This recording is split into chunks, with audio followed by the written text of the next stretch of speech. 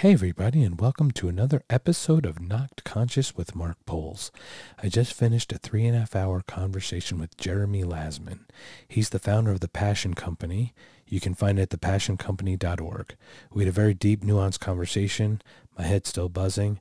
I hope you enjoy listening to it as much as I enjoyed being part of it. Here it is. Thanks. Take care. So we don't know each other. We've never met. Amber reached out through matchmaker.fm, which sounds like a dating profile site, but it's the strangest name. But if there's anything you want me to remove after, feel free to just let me know. Put a timestamp on it. Oh, I missaid something, I guess. I love long format. It allows us to get nuanced. I listened to your hour. It was 2.5 hours with the British gentleman. Okay. In August. I guess he put it out in August. So every answer that you give me will probably open 15 questions, not really answer my question. So it's one of those, not to be combative. It's like, tell me where you're at. And I like to kind of unwind that because I have a lot of thoughts and I have some interesting things because I'm curious about your history and how you got where you got. Let's do this. So welcome to Knocked Conscious. Could I ask you, if you may, I'm sure you're sending us out on some kind of tour, but how did you and or Amber come across my show, I guess, or what compelled you to maybe reach out, unless you're just kind of blasting a couple people? No, it's we're on the lookout for podcasts where I can get the message out on what I'm doing, and you had mentioned the Matchmaker. That's just been a really good way to connect and kind of get through the noise of the other person is wanting to find great guests and you're looking to find great shows, and it's not a lot of fluff like LinkedIn and like a lot of extra noise on there. So we've been using Matchmaker and glad we were able to find you. I love that podcast, by the way, Not Conscious. Yeah, I'm happy to get into that. So But I'm more curious about you, obviously, because I come here when I don't generally respond to everyone on the Matchmaker site. Okay. If someone does, I'll definitely respond or say no, thank you, or there's a lot of that. I don't often do this, but when Amber reached out, something just pinged. I listened to that podcast, like I mentioned, and it just sounded like a good fit. So we could start anywhere you want. We could just do a quick brush of like a bio history. To up into probably the SpaceX thing, brush over through that, and then go through where you're at and how we're getting there. You lead it off, man. Your curiosity is king right now. Let's do it. Okay, so I don't want to say your age. Can I say your age from what I researched? Sure. If I'm okay, 35, is that correct? Okay. Shared birthday with Einstein. And then I looked that up because I'm a geek, so I need to look that up, obviously. March 14th, if I'm not mistaken. Okay. Pi Day. Yeah, Pi Day. Yeah, and imagine 2015. That would have been great. Or actually in 1514, I guess. 3.1415, right? Yeah. 1529. So I guess 1529 would have been the best. March 14th, 1529 would have been the best date to be born. Does that sound about right? Probably. So you're born, and I know very little bit, but I kind of glance over what your childhood was like. So tell me about your childhood, because your childhood and your adulthood sound very different and very similar to something I kind of went through. So I'm curious. Yeah. So I'm an only child. So definitely, didn't have that brother or sister experience, small family. And man, when you say the evolution there, the transformation, it's wild to go back there and feel just, I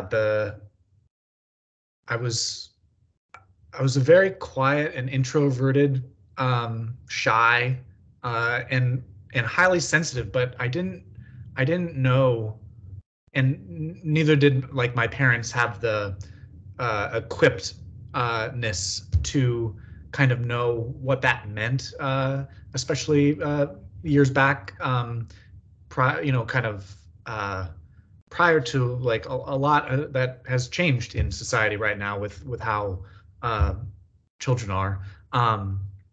So I was highly sensitive, but in an energetic way that I didn't know or was equipped to understand.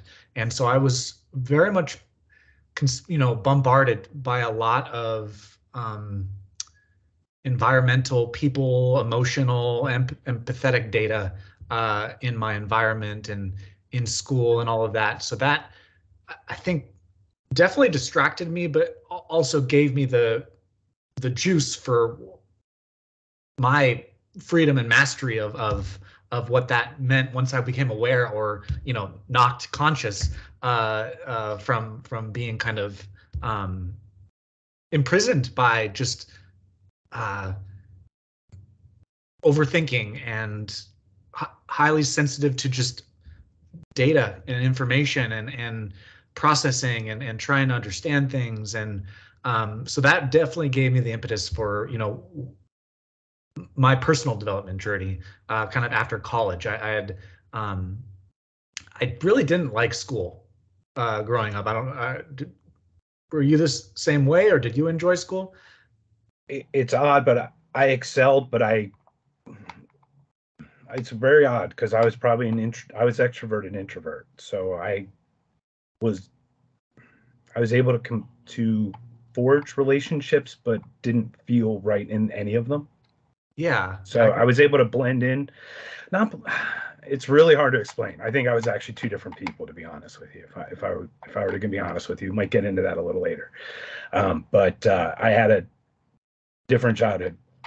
If I may go back to your childhood, do you have an anecdotal story of the highly sensitive? Because that definitely aligns with that input of information. And I understand, I've had it myself. You walk into a room and your mood changes because you feel the mood of the room. Yeah. I mean, it happens in general in a big sense, like at a comedy show or at a concert. Those are general, but those are just such mass experiences that humans just get into. But sometimes, to your point, there are some people who get higher doses of that or more concentrations at lower levels, like on a 101 level. Yeah. I think, to put it anecdotally, I think the best way to kind of wrap it is it, because of the, attention to which I was raised, like it really kind of, it kind of led itself to just kind of being a people pleaser. So I knew how to feel other people's emotions, and know, it's similar to what you were saying, like kind of know how to act so that they can be pleased with me, and know when I was, hitting, landmines of sort, and know how to just using all the energy to kind of like please whoever I was with, because that just allowed me to feel safe by, using my empathy and the sensitivity that way. But I kind of made myself invisible because of that, and kind of a low self-worth, insecure, wasn't really truly able to express myself until way later on, when I actually realized, like, oh, I have a voice, like I'm allowed to speak, but that happened pretty later on. But I would say it's that mix of people pleaser and then just like a deep-seated rebellion against everything. I mean, against authority, against school, being locked into a desk all day. Like I was just so intelligent to the, man, this is not the way it should be if it was up to me. But I don't have a voice, so it's not up to me. I have to please my parents. I have to, please the teachers. But like in the background was like rebelliousness, bending the rules. I mean, like as much as you can, right? See yeah. what you can get away with. Yeah, not like overtly brave. Like I wasn't a bad kid. I right, was, but I know what you mean. Like testing the waters, like testing the fence, right? You're seeing where, just more in a weird way, you're probably messing with people seeing where you can get away with stuff just to see it because you're bored and your brain's just going a mile a minute. Exactly. Spot on. Yeah. Yeah, I definitely know. Like, I was better in school, but it wasn't consciously done. It was literally, I could sit there, have a conversation in the back of the room, and the teacher would call me and ask me what she just said, and I would verbatim read it back, like verbatim say it back, and she'd get mad at me because I was able to do that. Yeah. So, current, not challenges at all, but my girlfriend, I can talk at her and she could talk to me while I'm talking. I could both talk and listen. It sounds like weird, but I have this ability to kind of be able to take in information as I'm speaking because it's all one to me. It all kind of flows together. But I'm sure I don't do it well. I'm sure the multitasking is not so good as I think, but I tend to think I think I listen okay, but I don't know, maybe she'll argue that. But okay, so as a child then, at what so I would have probably been a type of person to actually find you out as a friend. I would have found you out and befriended you, and we would have probably hung out. And I know that sounds very odd, but I was one of these people that I didn't care who people were. I didn't like there was no status for me. It's just whether people interested me or not. So if I were interested, I would be like, you seem like an okay person. Let's go. Like, what do you got? So I'm sorry that you kind of went through that. Did you have a few friends or a couple close friends or? How would you? Yeah, I had a tight knit group of friends, kind of on the outskirts of the social. Played a lot of sports during lunches, and basically everything to kind of stay away from any attention or social awkwardness. But I still have those friends to this day. And then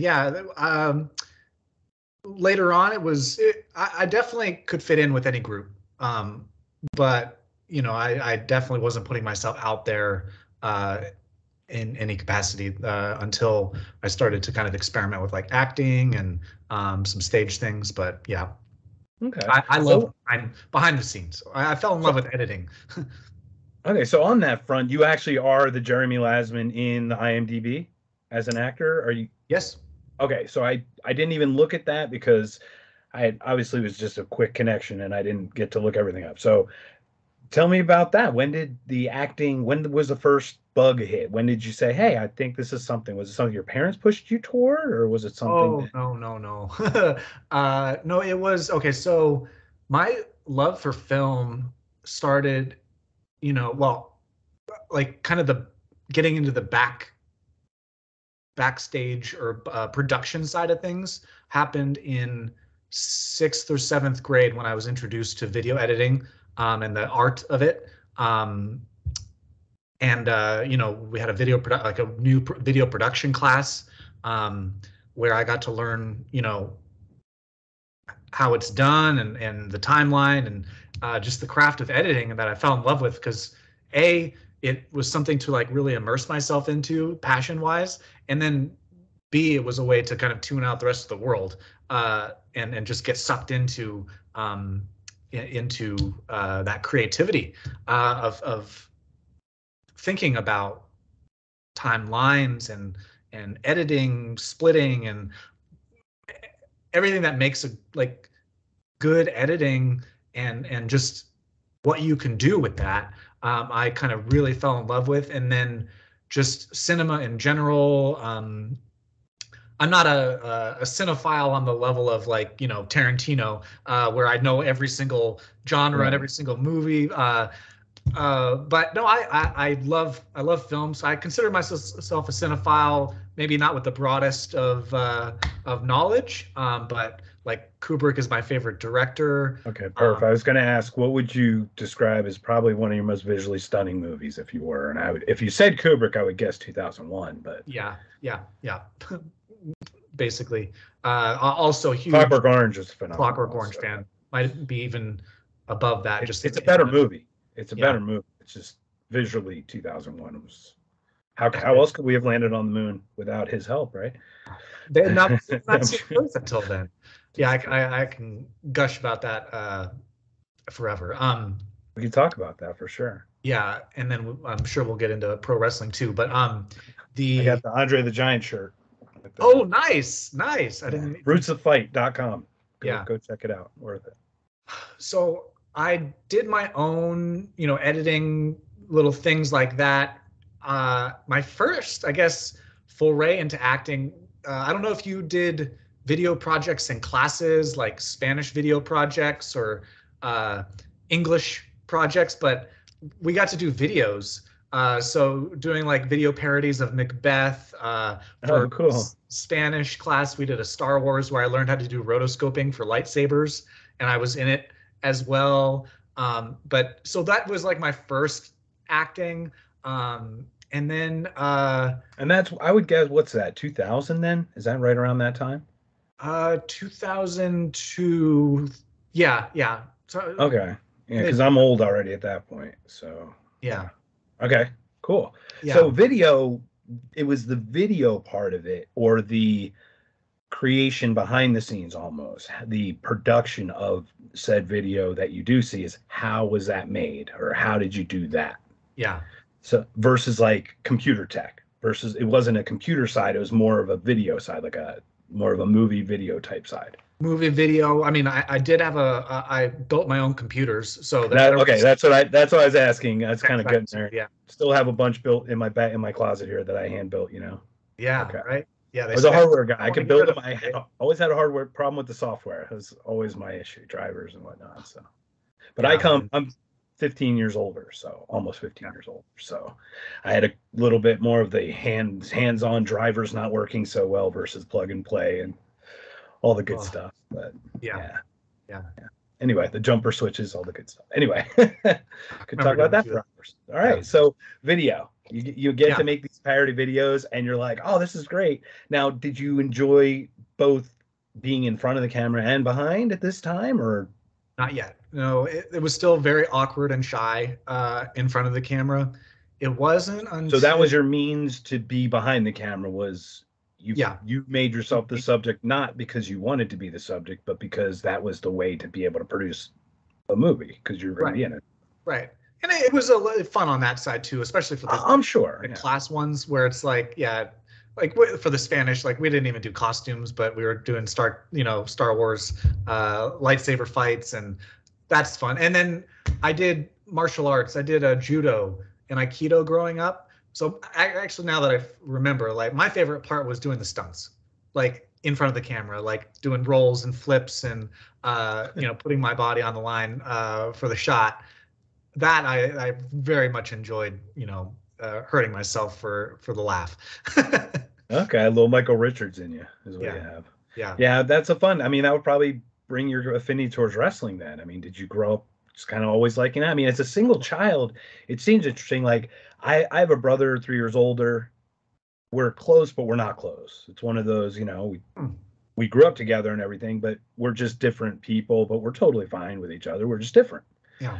But being completely single or solo must be a very different experience. Is that how you were able to occupy yourself, is to do those kinds of things, like watch TV or? Yeah, I mean, definitely I still to this day have a very active inner world.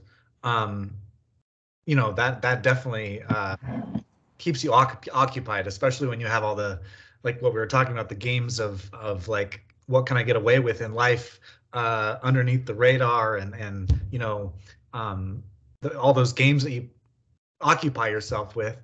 But yeah, like I think baseball and pro wrestling and movies definitely filled that side of myself. Okay. And you grew up in California? Yes, I was born in Colorado, but moved to California when I was really young. So baseball would have been, I guess, the Dodgers and Anaheim, or who would that have been in your baseball that you really? Yeah, it should have been the Dodgers, but no.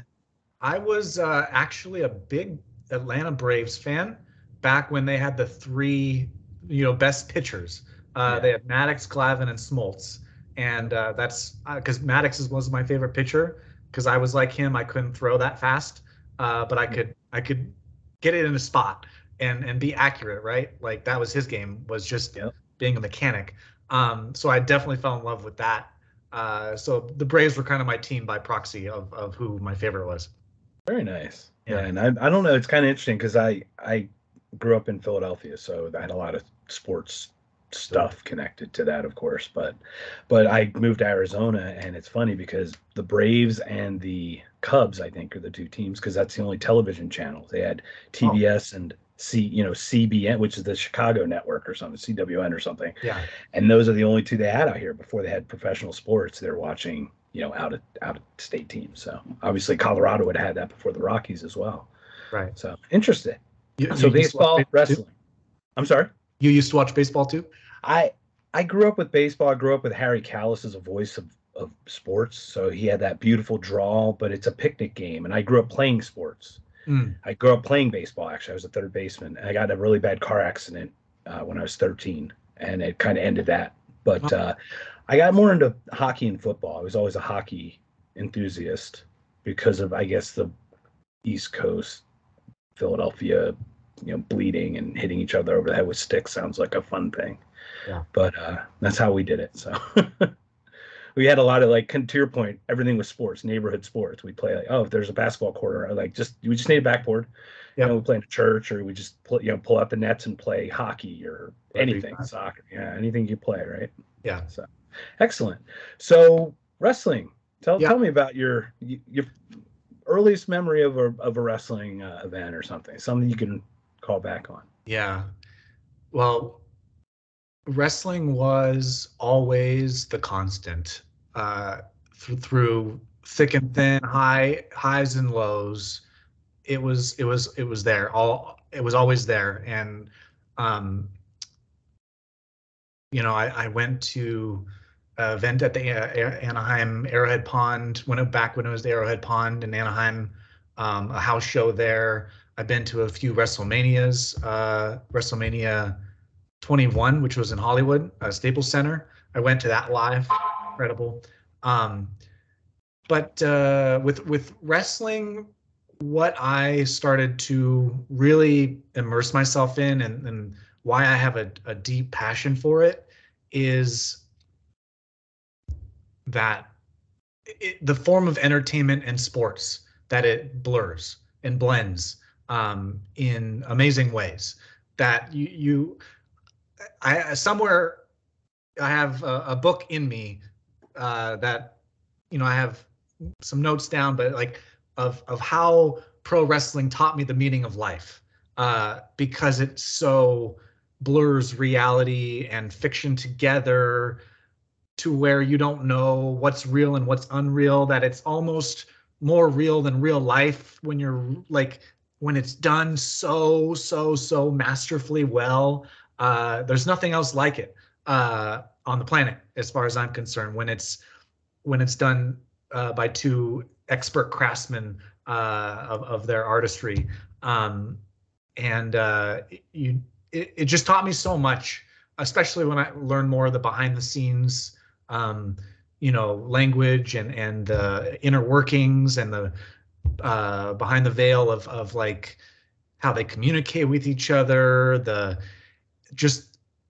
fact that they're dancing with each other, both make, like, the goal is to make each other look better through you looking bad, or like it just, the chemistry, everything about it, in the art and the science, it's just such a microcosm of life that you can learn so much from.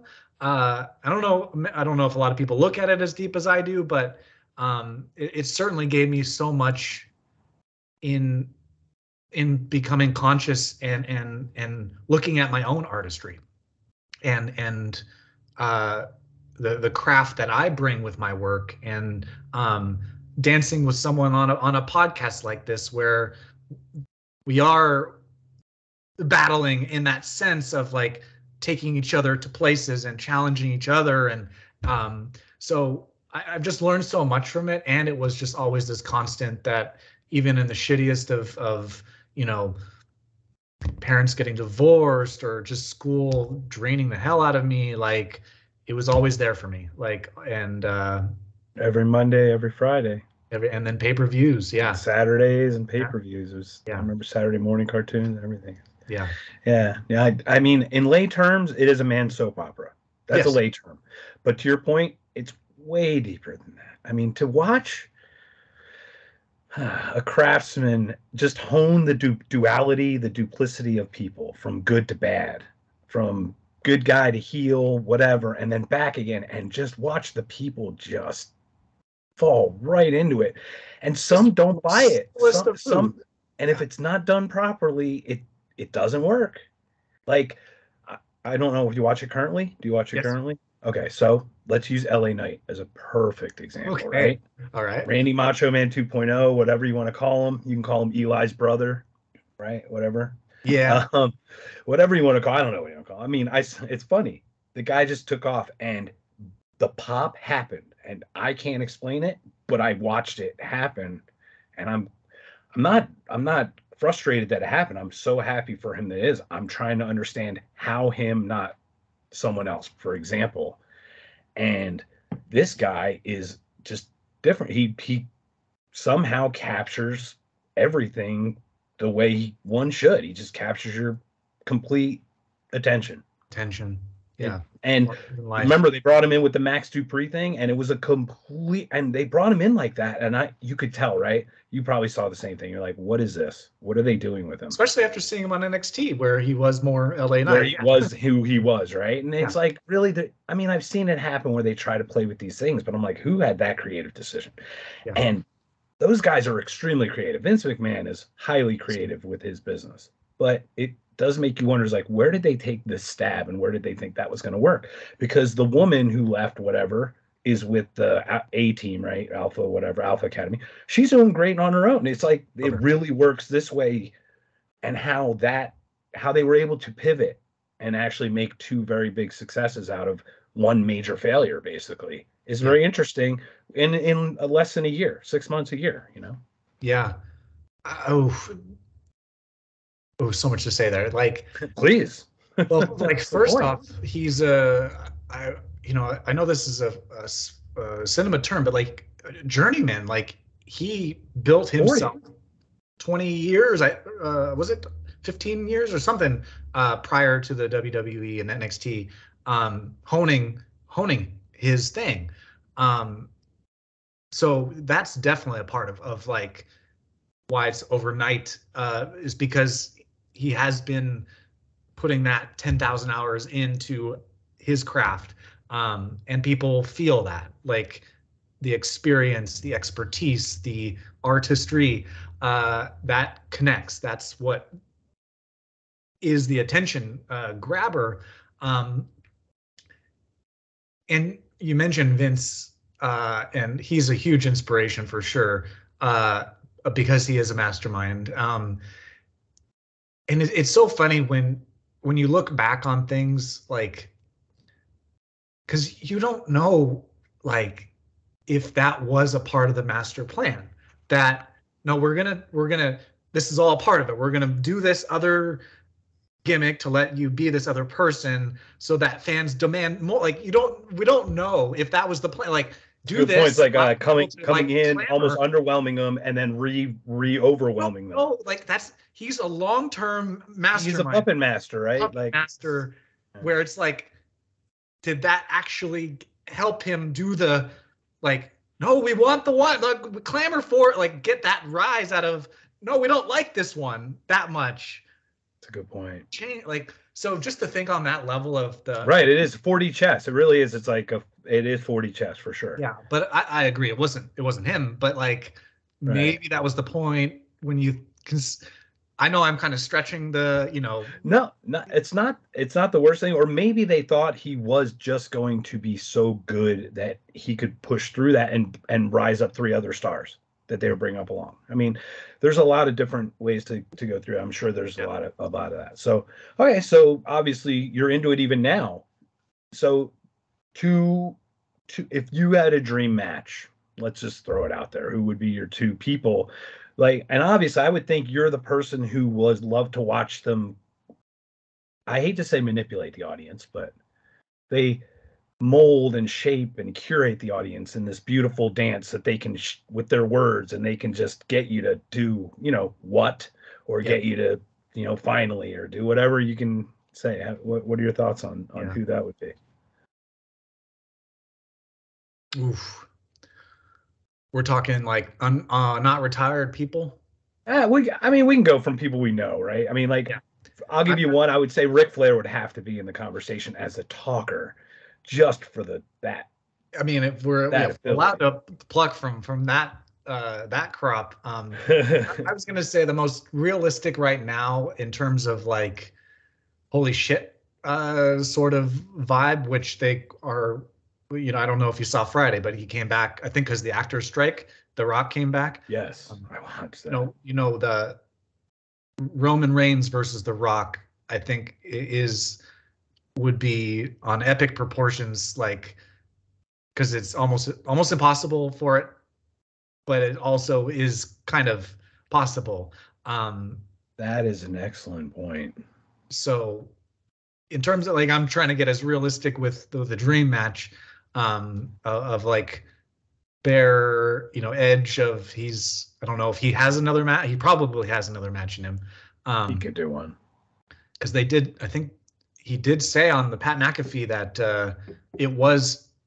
they were going to do it last year at Mania, but it didn't happen for whatever reason. So I don't know if they're teasing, but big picture. So that's definitely the most star dream match, I think. Yeah. Well, because I think about some imposing characters over the years, like Kane and Undertaker were imposing, but they weren't they didn't work the mic like you could work a mic, because they had, the manager, like Paulie would be the manager or whatever. It's or who's the guy with the pale guy with the mustache, and wasn't Paulie Crypt, right? Paulie, wasn't it with the urn? If I remember correctly. Oh man, not Paul Heyman. No, not Paul Heyman, obviously, not the other. Anyway, regardless, they always had like some kind of manager in that way, but they were just imposing characters. They never had the pop like a Rock, Steve Austin to that point. And it's kind of interesting to watch like an LA Knight kind of recapture that on the microphone, because you don't hear that very often anymore. Right. They try, but they don't do it. For sure. It is throwback. So I think that's another reason why he's catching on like crazy. Yeah. Yeah. So you were slightly introverted, but you easily could blend in. Sounds like you could kind of guess how people felt and what they wanted, and kind of blend it in with life. And your personal interests, passions, whatever we get to, didn't really start to get to express themselves until you got to college. Is that what you were saying? Well, it was spotty because I definitely did get very immersed in things, but not consistently. Like down the rabbit hole for like short periods of time and a lot of different subjects. Yeah. And the weird thing is, I don't know if I ever considered that to be my passions, but I definitely, got immersed and taught myself new things when I got inspired to teach myself new things. But the best way that I kind of consider it is the mentality, sadly, not really regretfully, but it was just a monorail to graduating college, because that's all, that was what I had to do to appease everyone else. Just get there, and then you can start. And then it'll happen, right? Yeah. That was kind of the mindset that I had. It wasn't. Yeah. It's just the way it was, where it was the destination bound and kind of a monorail, and don't look out, because you just got to do it, and then you can kind of explore. But yeah, it was towards the end of college where I started personal development. I started seeing a therapist, and just started inner work. I can remember barely being able to sit still for 5 minutes to meditate, because my mind was just so noisy and active, and couldn't even do it for 5 minutes. But then working that muscle and getting better at it. And yeah, that's when I started to really explode myself. I would consider, to really use the context of the name of this podcast, I wouldn't consider I was knocked conscious until probably 2011, 10, 11, 12. Like that range was when I was like exploded. Yeah. Okay. What do you mind giving me the age group just because I don't want to do the math? I'll be honest, I'm a little lazy. Yeah, like 20, 21, 22. Okay, so right out of college, basically. Yeah. Coming. Yeah. Okay, so let's talk therapy if you're cool with that. Okay. Because therapy seems to be very important. I don't want to say seems to be. That is a ridiculous statement I just made there. It is very important. I've had it as well, but 21.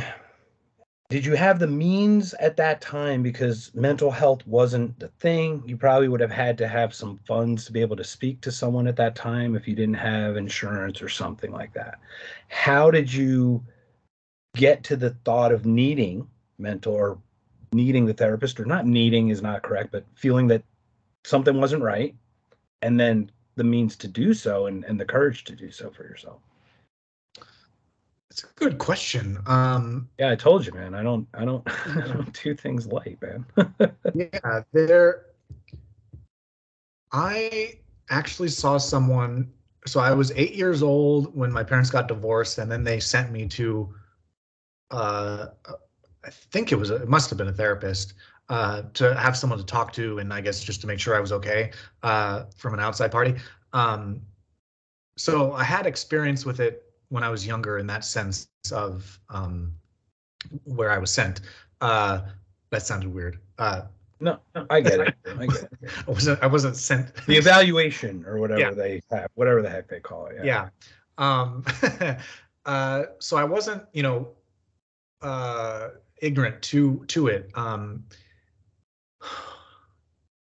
Trying to remember, I think I was just kind of at the edge of how negative I felt about myself. And I had a part-time job through college at SpaceX, which I'm sure we'll talk about later. So that kind of gave me the means to be able to do therapy. And then it was actually my dad's therapist. It was the same one that he was seeing at the time. And so I don't know if it was a suggestion or an experiment, just to see, probably, I think at that phase, it was probably around the idea of fixing myself, until I learned that is not really the case. That you're not, I really learned, like, you're not really broken. There's nothing to fix. But that was prior to that realization. So it was probably, I'm familiar. Yeah. Yeah, it was probably around that, like, I'm gonna fix myself, kind of thing. And you're totally right. Like back then, So it'd be 2008, 2009 from it sounds right. Is that correct? no, a little later than that. You were 87, you were born? 88. 88. Okay, so Yeah. that would be 2000.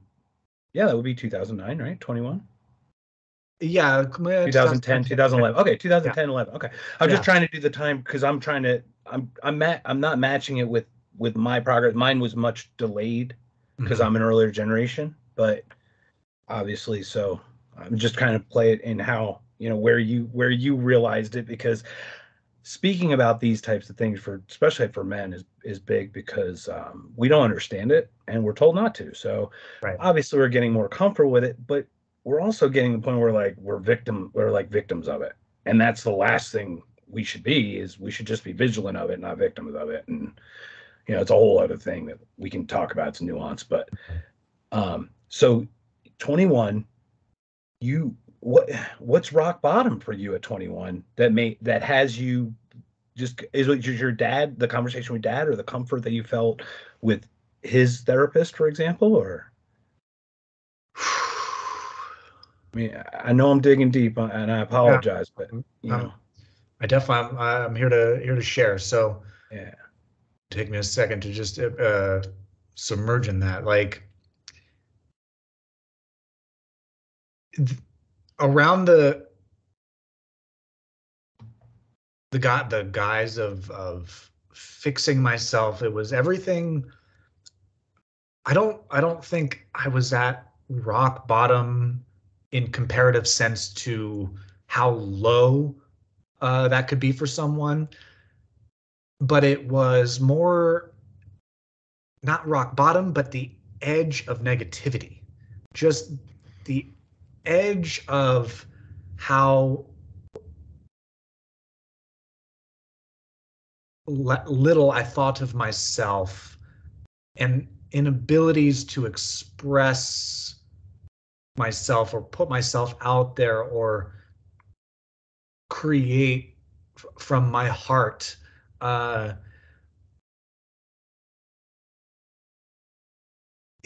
think it came about as a guidance to have someone there while I was opening up to this new self-discovery. And it was nice to have that sounding board, like a non-judgmental zone, to share, because I didn't have anyone else to talk to, or I didn't think I had anyone else to talk to about the things that would come up uncomfortably in therapy that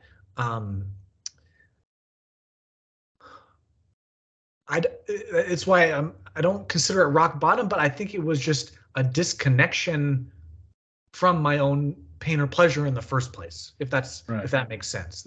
Yeah, it's a good point. And the reason I ask it that way, I say rock bottom, it's a more metaphorical, because some people who go into AA need a motorcycle accident and they need to almost die to realize, right, that they've hit rock bottom, right? For me, I set my rock bottom at a very higher bar than I think most people would set their rock bottom. So when I realized it, to me, my rock bottoms, I set them, they're like fixed. So if I hit that line, it's like all warning signs for me. So I knew when I hit whatever I hit, I had to do something, because it wasn't going to work anymore for me. But once again, I set my sets higher, I just set my own personal standard of rock bottom higher than someone who doesn't have their own personal self-control in that way. It sounds to me like you had done that for yourself. You just didn't really put it in those terms. Right. You saw a trend away, losing grip, falling, whatever that term is, and had the means and was able to do this. So I want to touch really quickly on SpaceX. We're going to talk real quickly. I listened to this podcast with this other gentleman that you had. Mentioned your father kind of got into SpaceX. Let's cover nepotism really quickly, because I want to do it. I know you sounded uncomfortable even having to kind of defend it, because doesn't need defense. let's put it that way. Yeah. Some of us are very lucky to know other people or to be in families where we have the ability to get into an industry. Yes. I had that. My mom had a catering business. My mom is my mom at home, but at work she was Rita. That's just how it worked. So I'd love for you to just touch on it, because I think I'm with you on this. Is like, call me privileged or whatever, but my parents, I'm a first generation American. My parents came from war-torn Germany. They were born in 1940 and 1944. They met here. My mom and her family escaped East Germany. I didn't struggle. I have no struggle. They struggled for me. I'm grateful for it. But for me to not continue that does not pay homage to them, first of all. And secondly, on the nepotism front, it's bad when it's incompetence, right? Let's not kid ourselves. So I'd love for you to just touch up on it, how you got into SpaceX. And sure. I understand that connections are connections. That's why they happen, but you still have to earn your position once you're there. I can't even imagine what it would be like, number 110, I think you mentioned, with someone of the caliber of the person running it kind of right there. So just give me that intro and all that, and then we can just let that stuff go and move forward to where you went from there. Yeah. Like, it's a great question, because my dad was a senior mechanical designer. From, I think, 40, 50 years of experience in the business, and self-taught. He didn't go to college, but everything that he did was self-taught, and his own, intelligence and conceptual 3D ability without, computer. It was incredibly talented guy. So they were definitely, startup energy about around my tail end of high school, early college, where it was a summer, I think just out of high school. He was able to get my foot in the door in terms of interaction with the CIO, the Chief Information Officer. And beyond just like making the introduction and finding out that he needed help, right? Like for sure he needed help, and it wasn't necessarily the help of a full-time seasoned position. It was for the grunt work, right? Like the shit work that he didn't plug this router in, unplug that, get under this, right. Plug this phone. I'm with you. Exactly. So I was a gopher. Trust me, I was a gopher. I would have 13-hour days and drive and put 300 miles on my car running from whatever to whatever. And it's like, how did I average 20 miles an hour over a 13-hour period, literally stopping everywhere, dropping this off, picking this up? And it's like, it's kind of interesting how you do that, Yeah. Exactly. So it was basically that conversation. He knew where I was coming from, no experience, basically, but I could hang with him in conversations about technology, and he felt my passion for it. And I think he also came from what's the way of the cliche, like school of hard knocks, right? Like that sort of vibe, right? And so I guess he saw that potential in me, and that I could hang with his intelligence and curious and self-teaching and on the job training, kind of, I could hang with that. And so it was just the first opportunity, right? Like I think that first summer, literally $8 an hour, just to be there and do the little work that I was doing. And then you prove yourself, right? Like if you don't prove yourself, you're not gonna like get the opportunity or further it. I can't imagine you lasting very long there if you don't. You either stick out one way or another. Exactly. I'm assuming. Yeah. And by the way, just to I don't want to trump that in any way, but I went to school at a place called Embry-Riddle Aeronautical University, and I have a pilot's degree, so I was going to be a flight instructor. I was getting paid $8 an hour to fly people around Philadelphia sightseeing. And that's only the engine running. I had only the engine running. Does not count all the prep work to check the engine, check the plane, all that stuff. So I'm very familiar with the hard knocks in the beginning of how we start our lives. So, okay, so he saw something and you were able to have conversation. Did you have obviously a technical conversation? Did you ever have any casual, or was that not even a thing? Was that not even a thing? I mean, he seems like a fun, I'm still friends with him to this day. He's up in San Francisco. He's also a DJ too. One of my favorite. I love his sets. But yeah, no, we went for sushi lunches and got to know each other, and we have a friendship to this day.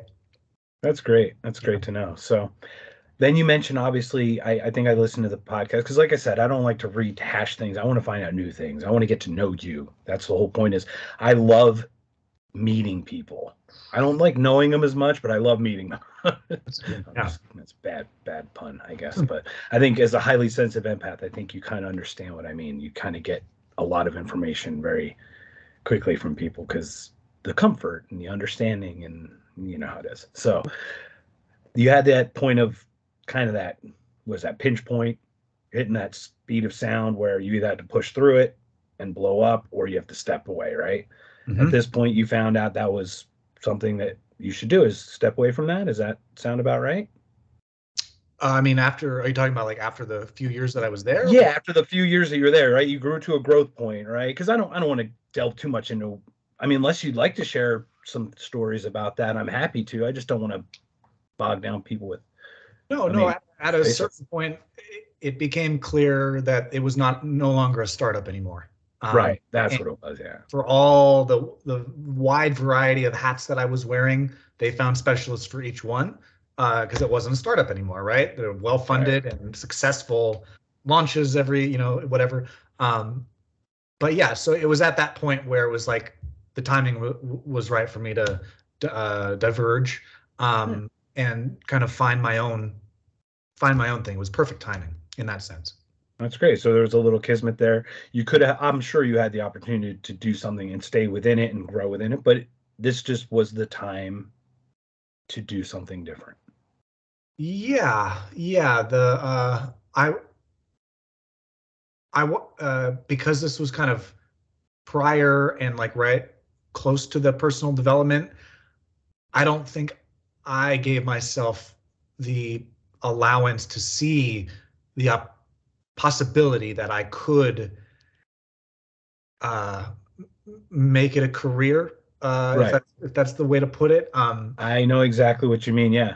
Yeah, it's a good Yeah, point. and there's something here to say too.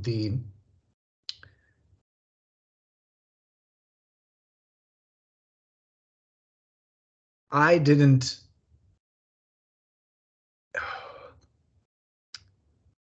I didn't fully acknowledge in my own abilities that I was in someone else's dream job right out of high school and I paralleled college with a job that people would consider a dream job after college. I was able to get before, like literally side by side with college. I didn't really acknowledge what the heck was going on with that, of what I would like. If I had my own voice, I probably wouldn't have gone to college if I didn't have to appease who I had to appease by just getting the degree. The degree mindset was how I was. That was, it's probably not that much anymore, but like, I think you can relate how important that degree used to be. We're not dissimilar, you and I. Yeah. We're not dissimilar. I don't think I've needed. No one's ever like. I'm sorry, man. That's just like I said. Because I can. I don't know if empathize is the right word, but I certainly understand it because I knew that college was a thing. My parents, like I said, you understand the struggle. I'm going to college. There's nothing around it. What I did was I chased a dream of aerospace that I thought was mine. Love flying, but before every flight, I wouldn't sleep. I'd be anxious, nervous, sweating, like hoping. I live in Arizona where there's nary a drop of rain, and I would be praying that it would be canceled for the flight would be canceled. You know what I mean? I couldn't explain that in me. And what it was like I was just going through the motions, and it turned out this was what I thought would be the most entertaining way to go through the motions of the college experience. Yeah. And the next thing, then it was this, and I never excelled at that. And the reason I'm asking you this is because it sounds like you push through things that I'm still trying to figure out 15 years down the road. And there's people in my position, and there's people before you. They're trying to figure out what you seem to have figured out. So, and maybe you did, and maybe I mean, I'm sure you have. You certainly figured it out for you because you're able to express it and share it and be at peace with it. But maybe there's that little bit, that one thing that you say that somebody's going to go, boom. And that's what we'll get. That's what I'm hoping we're going to get through in this conversation. Yeah. I definitely want to like dive into what you're seeing there. Because the reason I'm like kind of feeling the generational thing here is like, you see nowadays people are making bank with just social media stuff and YouTubes and podcasts and the creativity of how people can make a living sans career degree mindset is totally like I was on the edge of this like cultural shift of society I'm a hybrid in the sense that I grew up without tech and the emergence of the internet and tech. I have both. You as well. Like I had an Atari 2600, so I know. Yeah. And at the tail end of the degree, just get the degree and find the job mindset. But I was rebelling through the whole thing, but doing it to please. But I was rebelling the whole way. Yeah. Yeah, it's so mirrors exactly or parallels exactly my experience with it. The whole point that people go to college is to get a job at SpaceX, Tesla, that's why you go to college. But I had that job without college. I didn't need to go to college, but I didn't actually acknowledge that at the time because I was just a people pleaser.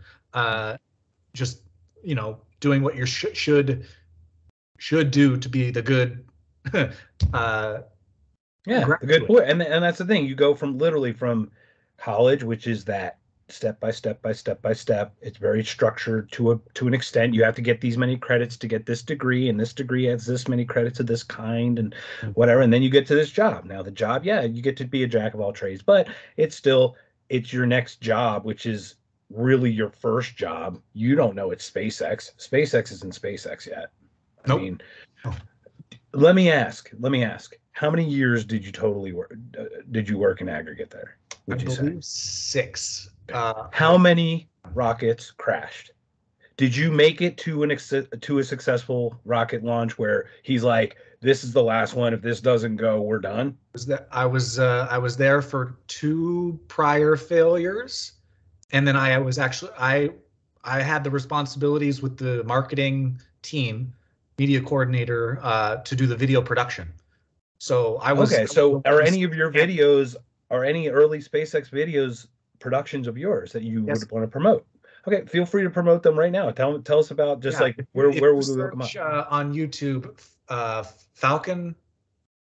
Was it Falcon 1 High Roller Flight 3? I think it was Falcon 1 Flight 3 High Roller on YouTube. I edited that.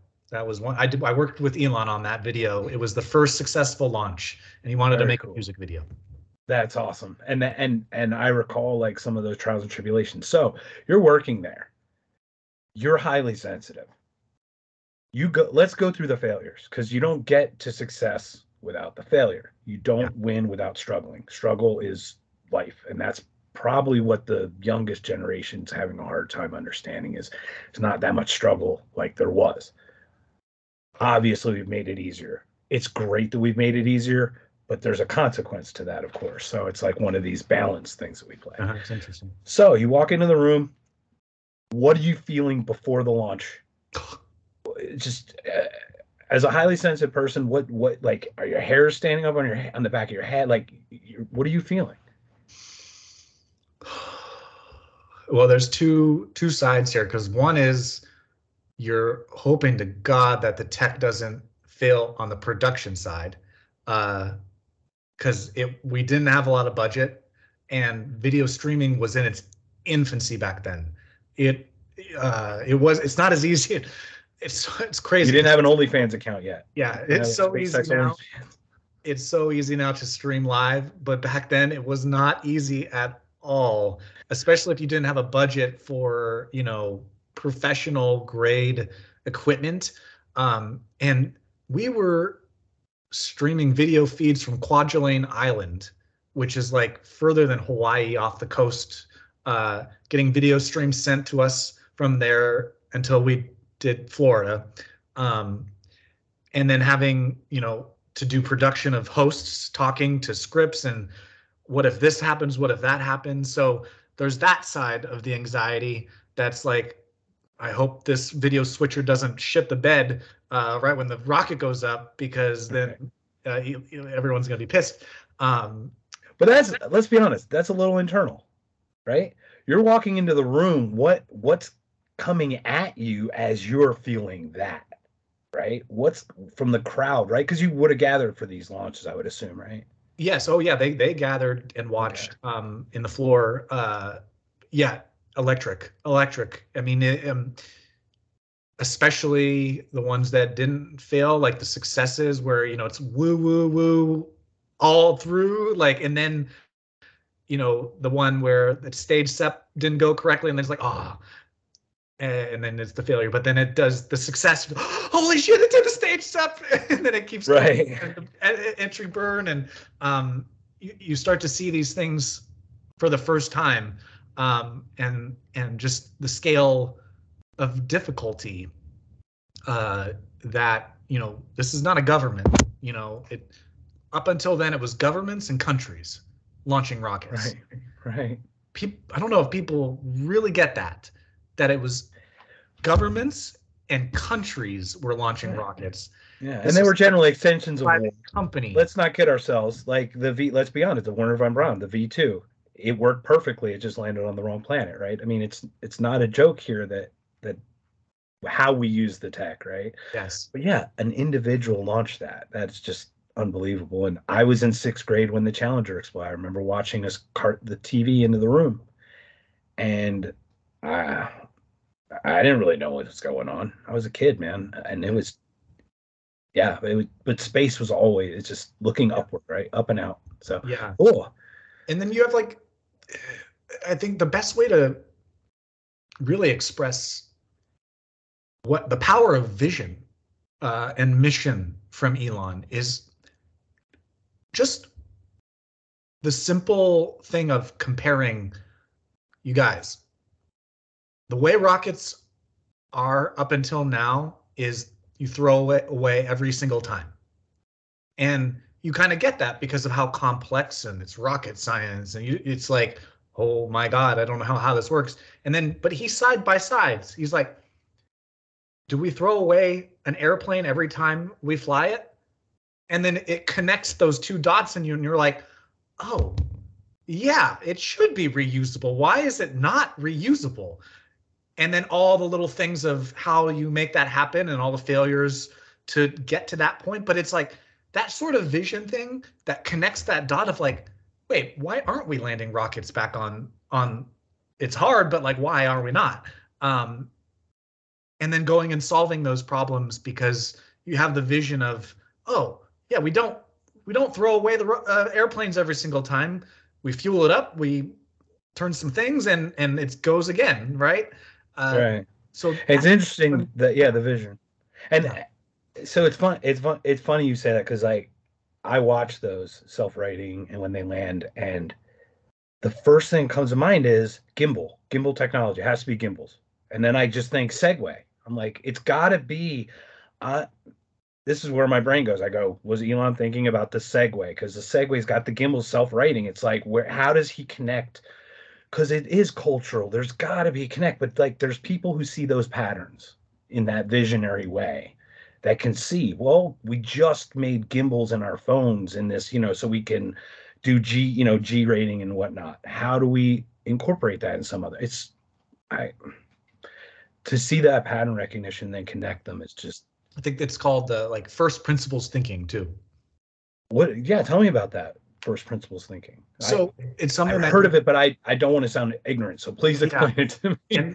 And I definitely am not be an expert at explaining this, but from my understanding, first principles thinking basically is sort of approaching things from a blank sheet of paper, getting down to the essence of what the problem is at the ground level, and then working up from there, getting to the base level of how something works, or the reinventing the wheel.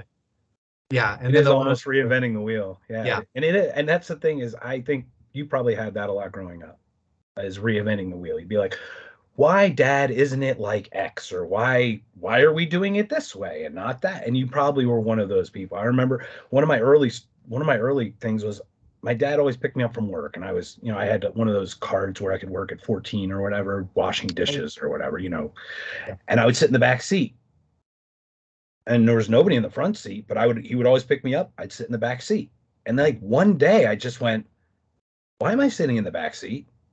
And he's like, I don't know. And I'm like, well, I guess I'll sit in the front seat now. And then I sat in the front seat from then on. And it wasn't like, I look at someone like, all due respect to my brother, it's like, he probably rode the back seat until he probably drove himself. It's like, that's just, it's just one of those things. It wasn't that I was combative. It was just, I don't understand what this means. Why is it this way, right? Yeah. So I think that's a beautiful way to deconstruct things and start is almost reinventing the wheel. And it can become inefficient, but you don't get to innovation without those inefficiencies, I would think. Yeah. Yeah. The two things that come up in response to that is because you had asked me if I ever kind of brought that up. I don't think vocally, wasn't vocalized, but I definitely saw a pattern kind of as a visionary, like of I would be a heat sinking missile to bugs or the wall, the limitation of something that using, Final Cut Pro back then, like version 8 or whatever it was, and always finding the limitation, or man, this is slow as hell. I wish this was faster, or bug crash. Like always, whatever I was doing, I could find the edge or the limitation of like, well, it would be much better if it was designed like how it is today, right? Right. Right. So that was the visionary ales there, is like always seeking the edge of whatever I was doing, and like, well, computers are very slow, and like always being faster than computer, and like, how can I break it? How can I break it? Yep, exactly. I am very familiar. It's funny because people, once again, I wonder if I will ask you this. Did you have a final point about that real quick, or? No, it was kind of an aside of like going along the lines of the first principle, saying, well, if it comes up again, we can. Oh, please. No, please. Yeah. I can hold my spot. Yeah. The one podcast I listened to I think this was in college or something, taught me something. Are you familiar with the trivium? This really blew my educational passion open. No, but is it? I've not heard of it. No. Yeah, it comes from the liberal arts education of like way back, Greek or like it goes way back.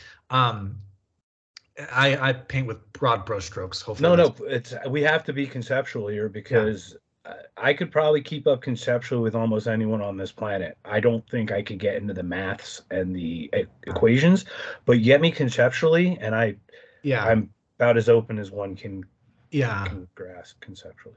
So like I've expressed up until this point, like I really hated school. It was, elementary school, I had that passion for learning because I wasn't in desk all day and I was free roaming. It was a Montessori school.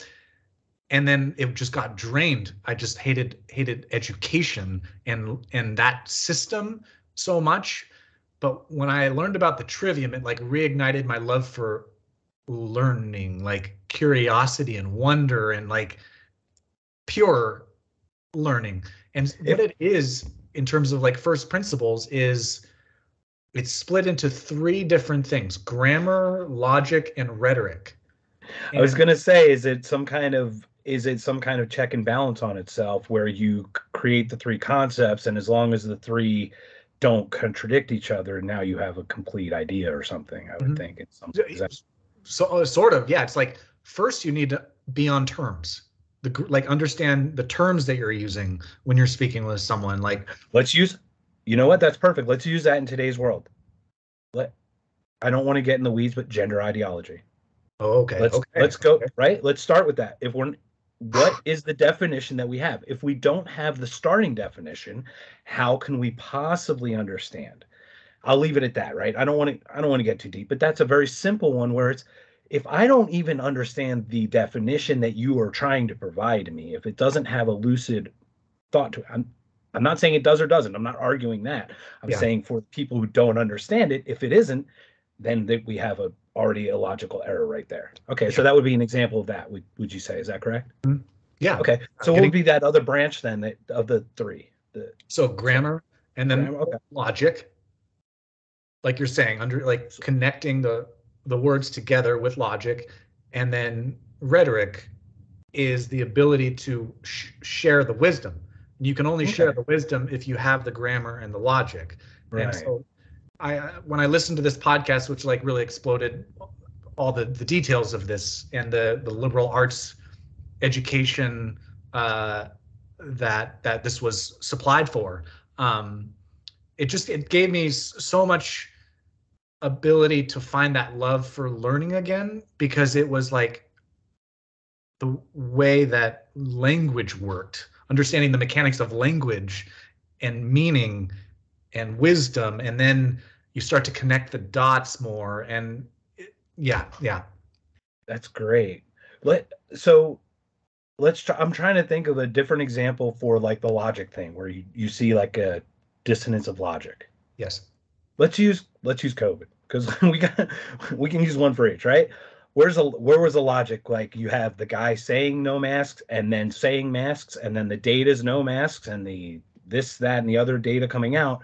Once again, we're having a logic break. We're having a logic error and creating crazy fractures in our society. So there's a logic error. And then the wisdom error is where was the bottleneck? Would you say that's tech sharing it and the suppression of some information over others, or a global view of the WHO, for example, or the WEF or something?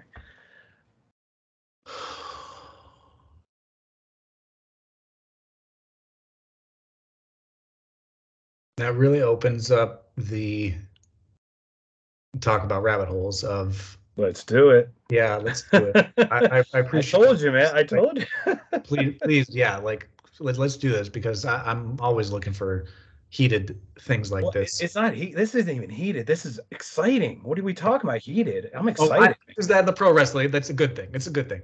Yeah, exactly. I get you. Because you're obviously seeing where I'm coming from, and you obviously have an idea of things. I came from beliefs. I came up from a very extremely conservative, work hard, sweat equity. That's what it was. Like I said, my background wouldn't allow for anything other than that philosophy to be spread in our household. That's just what I grew up with. That's neither good nor bad nor indifferent. It just is. That's what I had to deal with. Everyone deals with their own. I'll go quickly. I was pro death penalty, very pro war. I was bought into Iraq. I had T-shirts that said, "Hey Saddam, this scud's for you." I was in the Eagle Scouts. Like, I was so sold and manipulated and pulled into things in the 80s were just, it was what we're doing now, just not exposed because we didn't have social media. I mean, it's just not exposed yet. So we got told these narratives from very small groups of people telling us how it is. And now we're finding this beautiful expansion of that. But with that comes huge responsibilities too. But I'd rather have the responsibility of something being mistold versus being suppressed, something that shouldn't have been, right? That's just my ideology. That's where I come from. Now, that said, I have softened on my hard rightness. I'm not combative. I'm really anti-war, and I really try to think we have other solutions. We should have resources now. We should be pretty good. That said, I understand conflict happens. We have different actors and evil actors out there in the world. So with all that said, that's where I'm coming from. But I would assume you already just picked up on that from my ridiculous rant. So what are your thoughts on how the wisdom aspects not being, shared properly, I guess?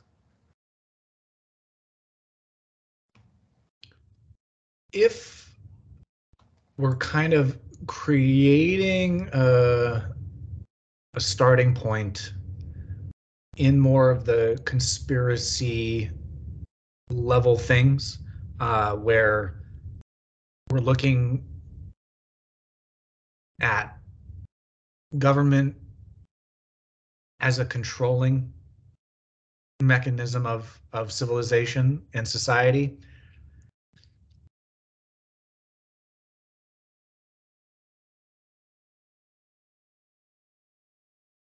Like, that would be my first question. Like, as a finding terms with you is absolutely. So yeah, let's do that. Let's start here. I'm going to be real simple with you, because you can understand I'm a pretty lucid individual.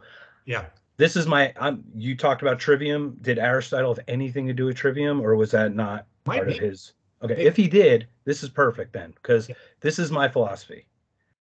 It is the mark of a curious mind to entertain an idea without accepting it. Sure.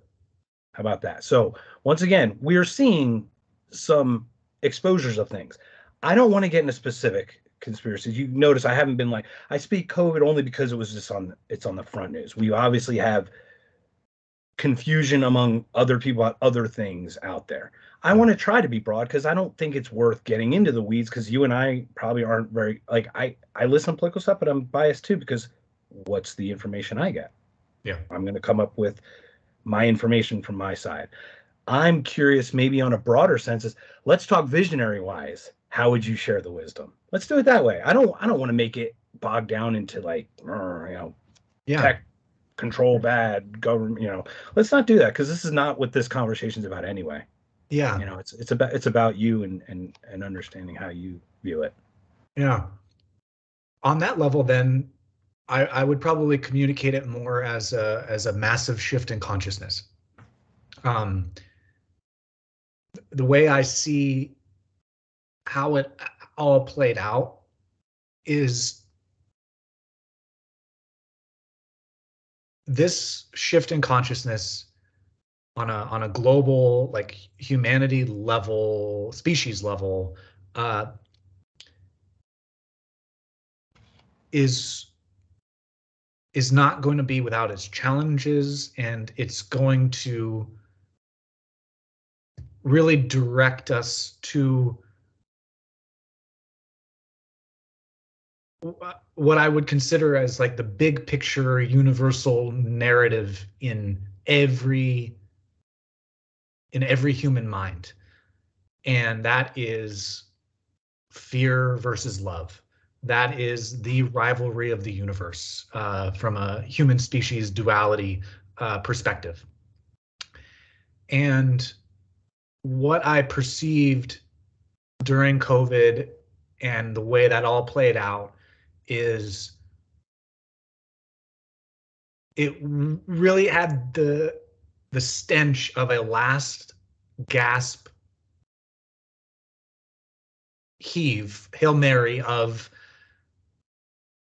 controlling people to be subservient to the fear of whatever that control is trying to keep you in. Now, for a lot of other people that were kind of more conscious of that choice, it seemed like it was really putting that fear, love, fear, passion, fear, power dynamic, fear, freedom dynamic kind of as close to our faces as possible. Because when I really sat with the wait, no, I kind of am getting a no from my body about getting the vaccine. That's what I got too. And I spent, I'll let you finish. I'm sorry. Yeah, please share. Like, I didn't rush to say no, but I was dragging my feet. Put on the fence, right? That's what you're saying. Because I was really conscious of feeling the dynamics and that the planet is undergoing the most massive shift in consciousness that's ever happened on this planet. And this is like a massive test of you're either choosing enslavement or you're choosing freedom in every single moment. But this really brought it to the forefront of which one are you going to choose? Because I remember feeling the freedom to say, no, I'm going to drag my feet and see how this plays out.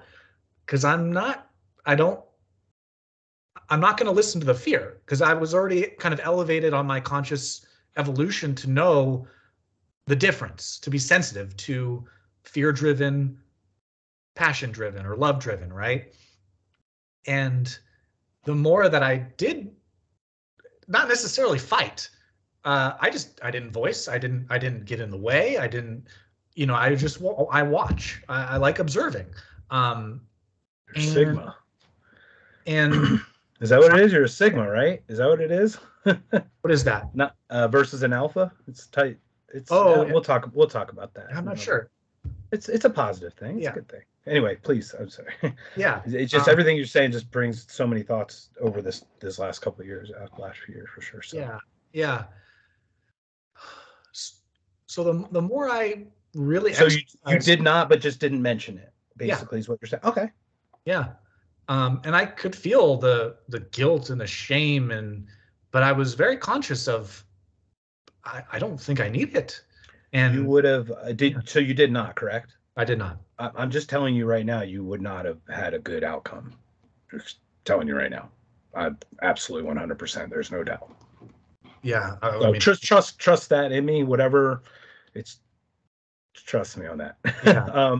Yeah. Highly sensitive and understanding. You knew, and I did the same thing. And to your point, highly sensitive. I walked in every situation telling me I'm going to kill my grandmother or kill somebody if I don't do this. And I am diabetic, but I'm now pre-diabetic numbers. But I had some comorbidities, and I said, well, let me see, what should I do? Should I work on me and get better, or should I let an external force control what I can do for myself? So I just took vitamin D. I lost some weight. I got my diabetes under control. I got it twice. I hate to say, but I breezed through it. I'm lucky. I think I got Delta and Omicron, but I breezed through it. Never stopped my lifestyle. Lived in Arizona, was outside. I masked everywhere because that's just what you do. I'm sure you probably did the same out of courtesy. Like, we're probably in that thing is courtesy is kind of a layer that we probably start at is let's just be courteous to each other.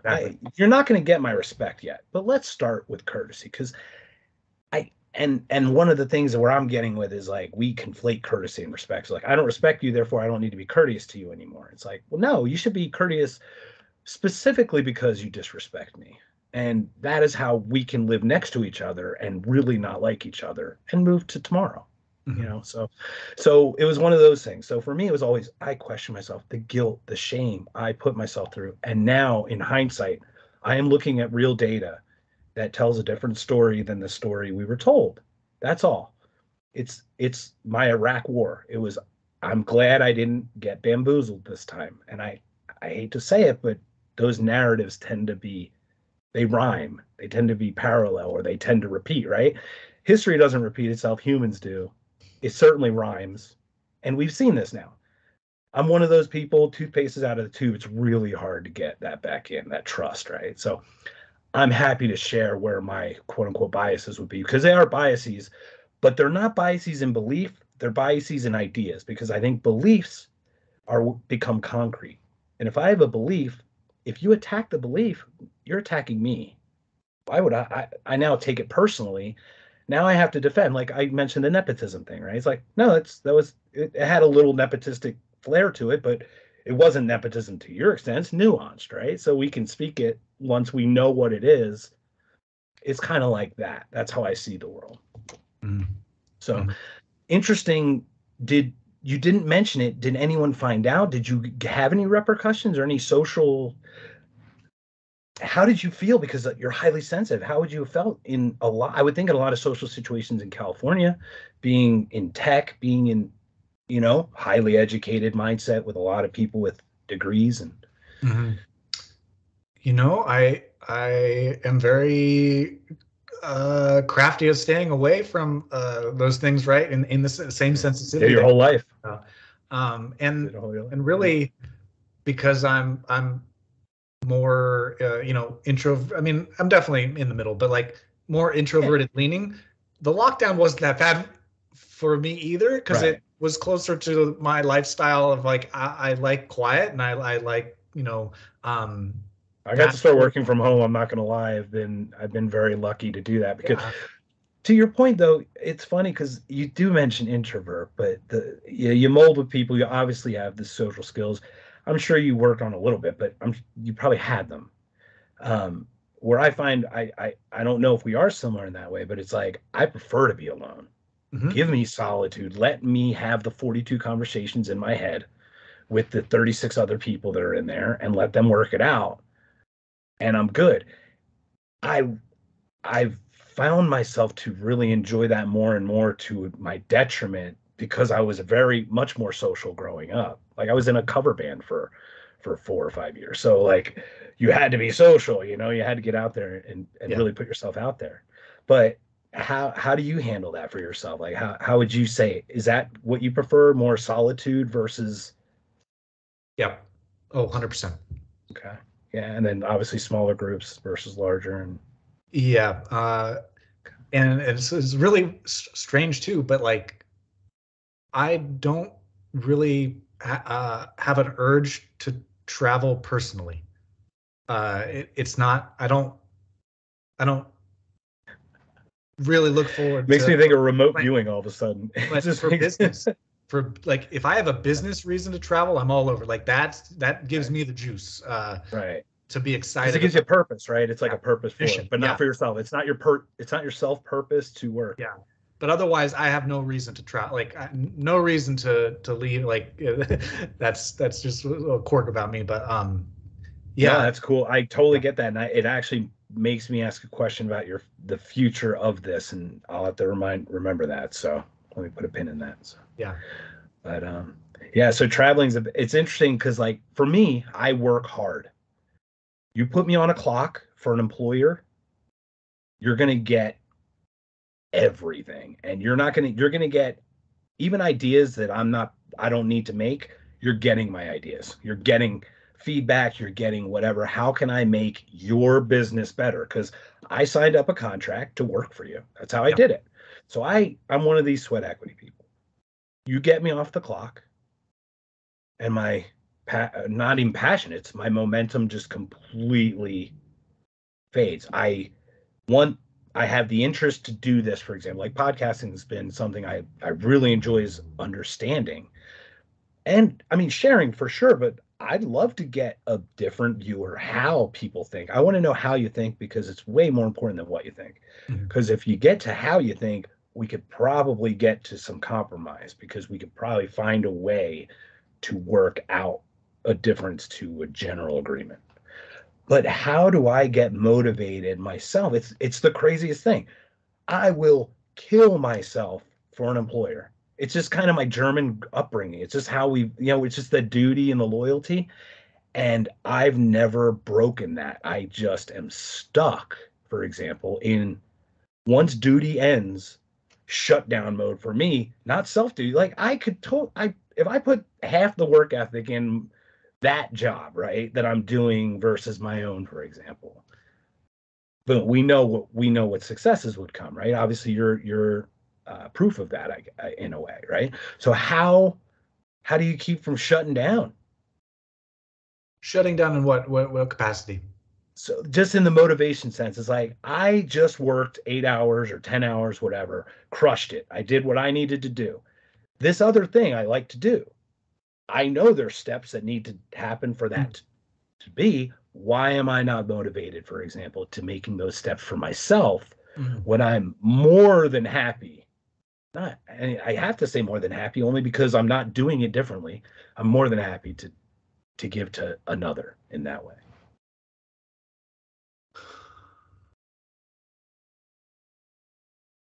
It's definitely, we jumped a couple sharks, by the way. I know we jumped a couple concepts, but we'll get back to it. All good, all good. I love the dance. So it's definitely something because I've dealt with procrastination, perfectionism, all things that kind of make you avoid shit. I resemble all those remarks. Yeah. Yeah. But the more I really apply that wisdom and that transformation from being fear-driven to passion-driven and valuing freedom over survival, it has really played itself out so beautifully and a lot of learning, of course, too, because the metaphor that I love to use is fuel, passion as a fuel, as a battery and a fuel, because when that self-discovery or conscious evolution transformation that you're doing with yourself, or the self-help or what personal development, self-improvement, from that big picture lens, it's really about looking at the purity of this fuel or impurity of this fuel and cleaning out the particulates of fear that are dragging its performance. And the more that you're actually focused on that rather than the external getting something done or getting to a finish line, destination bound, but you're more inner game, inner world cleaning, it takes care of itself.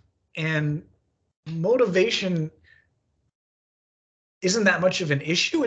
It becomes more about structure and or lack thereof, and finding the help or AI assistance that you need to, okay, if I put 30 minutes on the calendar for this, then I'll look at it differently because, oh, it's a structure, something to sink into for a set amount of time. I've got my bounds and I can immerse, right?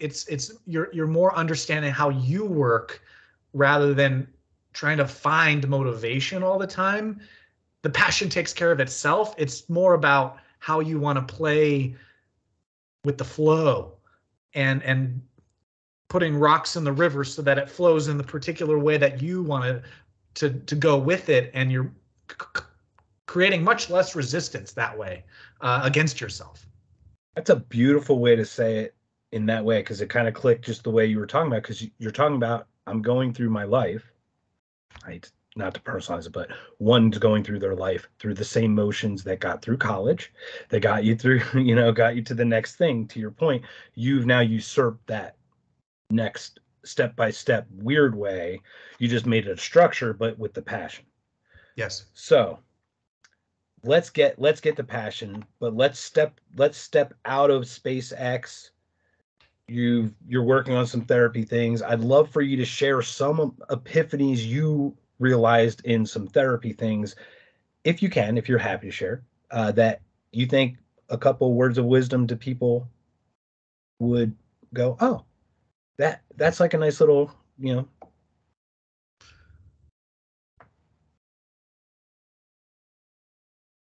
I'm a big picture thinker, so my succumb with that brush. No, I love it. And this is the point, is watching this, I'm feeling it all kind of unfold as you're doing it. So it's an interesting process. Yeah.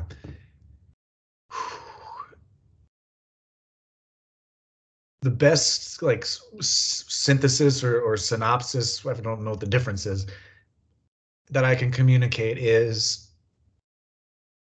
the things that you think are negative are not hard-coded that way.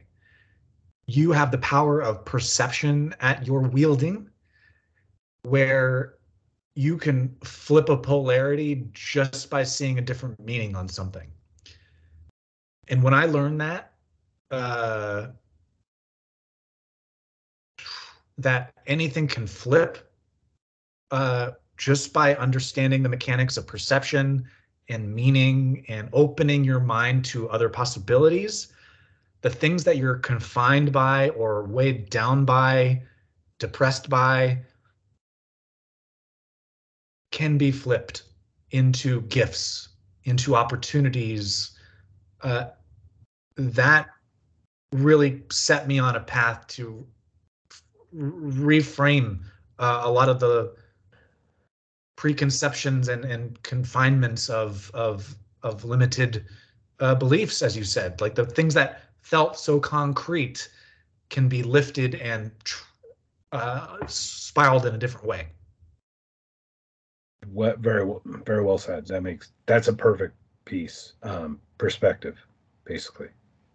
Yeah. Viewpoint. Like how else can I use a hammer? It doesn't always have to hit a nail. Exactly. Right? I mean, that's really what can we make out of this hammer that would not need to be hitting a nail all the time, kind of thing. Mm-hmm. Yeah, it's interesting. So Perspective. That's beautiful. So you gain some perspective. You step away from SpaceX, and did you go right into your own, or did you have a couple other things in between that? And the next thing is Passion Company, or what's the next? Oh no, oh, no, that's Imagine. Yeah, you're gonna have to give me through because I know you had a number of them on the way. So right. walk me through them. Yeah. So I was, because I wasn't full on the accelerator like I used to be, I actually took the time to be like, oh, I have a opportunity here to like not go straight to the next thing. And I gave myself that space, which was very special and fun in that sense of really taking that time and space to really follow my own excitement and not just do something because I should do it because it's the right thing because you need to have a job. If you don't have a job, you're a failure. Whatever those voices were saying of the fear, if you don't do this, if you don't, I was disregarding that and being like, no, I can stay here and not do anything for a little bit.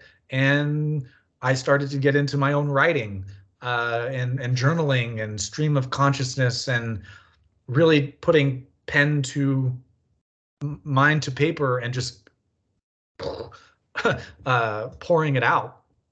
And with this same message of perspective really came the first vision of a concept to share through art and entertainment.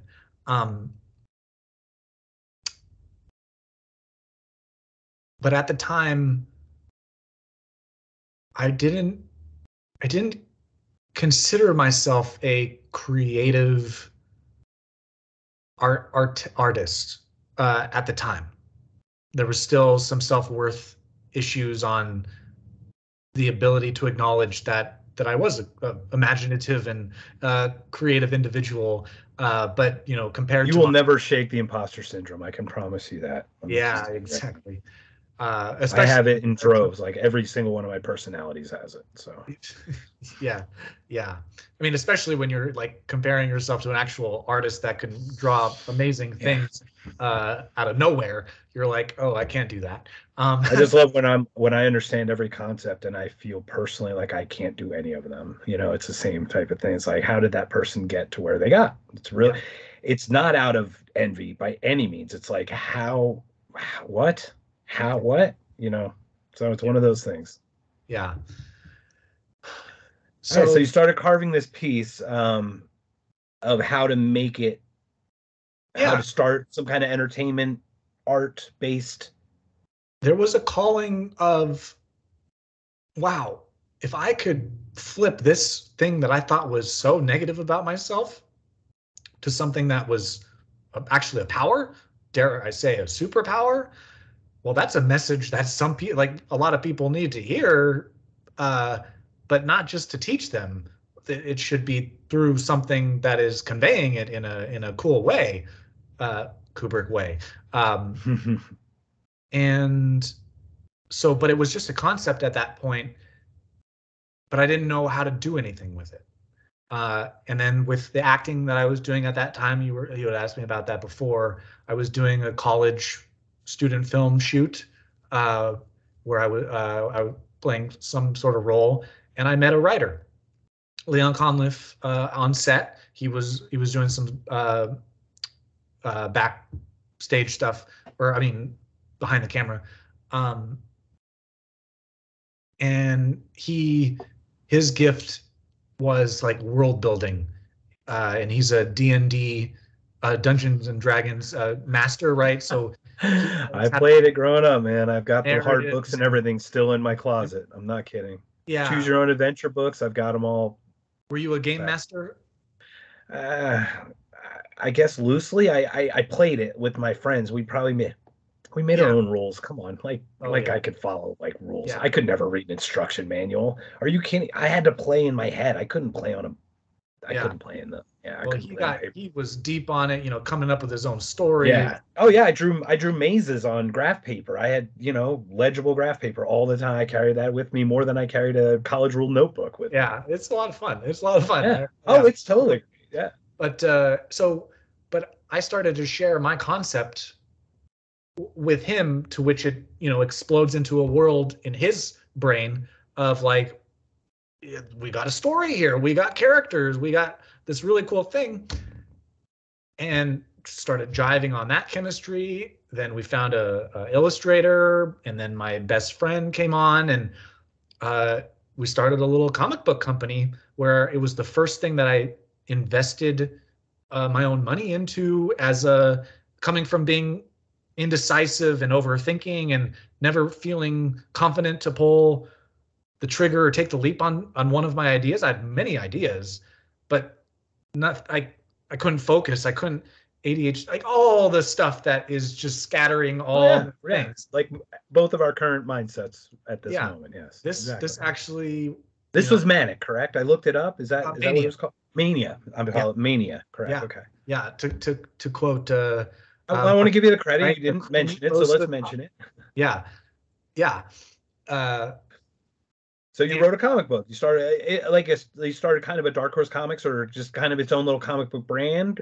Exactly. With one central book, or did you have two or three? Like, did you have one piece? You started with one and then just broke off of that, or branched off of that, or? Yeah, it was weird because we did the universe building, everything behind it. We had plans to do the first 6 as our first volume, but we only got to 3. Okay. And we had to shelve it. This is your first venture outside of this. Is that correct? Is this your first solo venture? Yep. And you made 3 pieces of content for humans to touch, put their hands on, look through, experience. Okay. Yep. That's content. I don't know another way to say it. Right. You can, people don't make, some people make nothing. So like, that's an amazing feat. Yeah. Did that discourage you because you set it on 6, or that encourage you that you could step forward and do something? I'm sure you felt a little of both. So let's go through the proportionality of it and see how that you use that to drive you to your next thing. Yeah. Yeah, because I'm so open-minded, I can see all the different versions, the perception on that. Like, one end, you see the entrepreneurial. Well, in the moment, I'm thinking, I guess, when coming out of it is what I'm thinking, more immediacy, because that mindset would then kind of encourage your next move or your next thought, right? Not how you're reflecting on it, but like more how you felt in the moment at the time.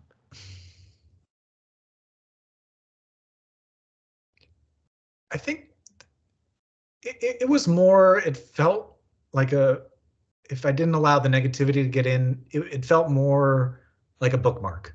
It felt more like, okay, we're going to put it on the shelf for a bit and we're going to revisit it at another time because of how much love we put into the foundation of it. So you saw it as more of a, hey, we're going to table this project. We're going to pursue another one, and we're going to revisit this project. Yeah. Yeah. Excellent. How long ago was that? This was 13, 14, 15 years there. 2013, 14, 15, 16. Yeah. Has it come up to revisit it all with your friends or anyone? Not yet. Not yet, but the smile tells me there's something in your brain about it. Something. There's so much there, and I'm so passionate about the concept. I can tell. You just light up. Just mention. Yeah. Because, well, one thing, it was talk about visionary ales. 2 things.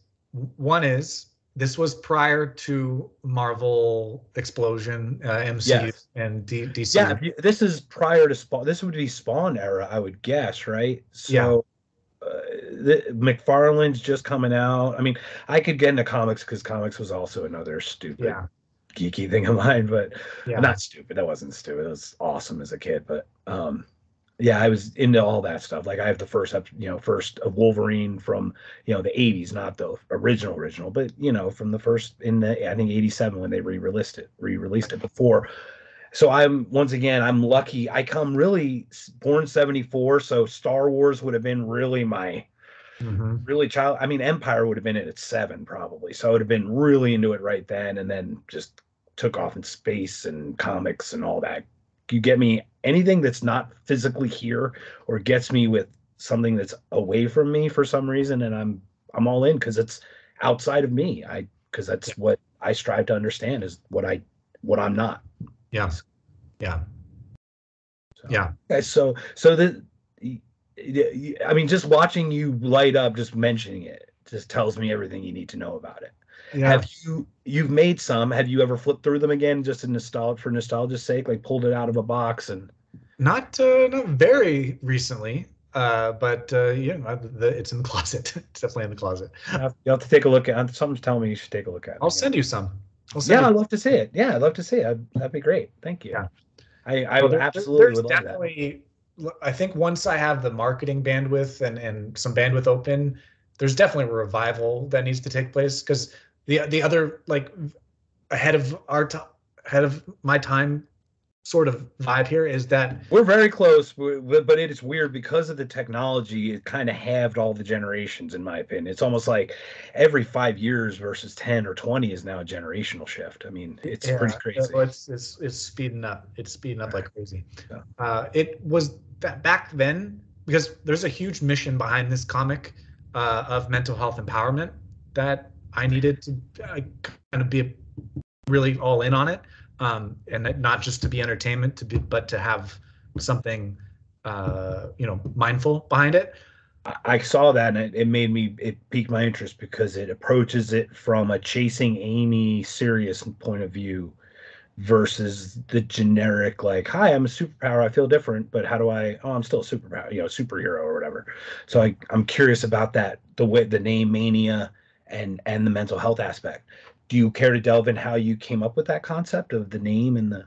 Yeah, it came off from what I was mentioning with your question about the therapy takeaway, was the whole psychological mechanic underlying our universe, and the all the attention to detail that we put into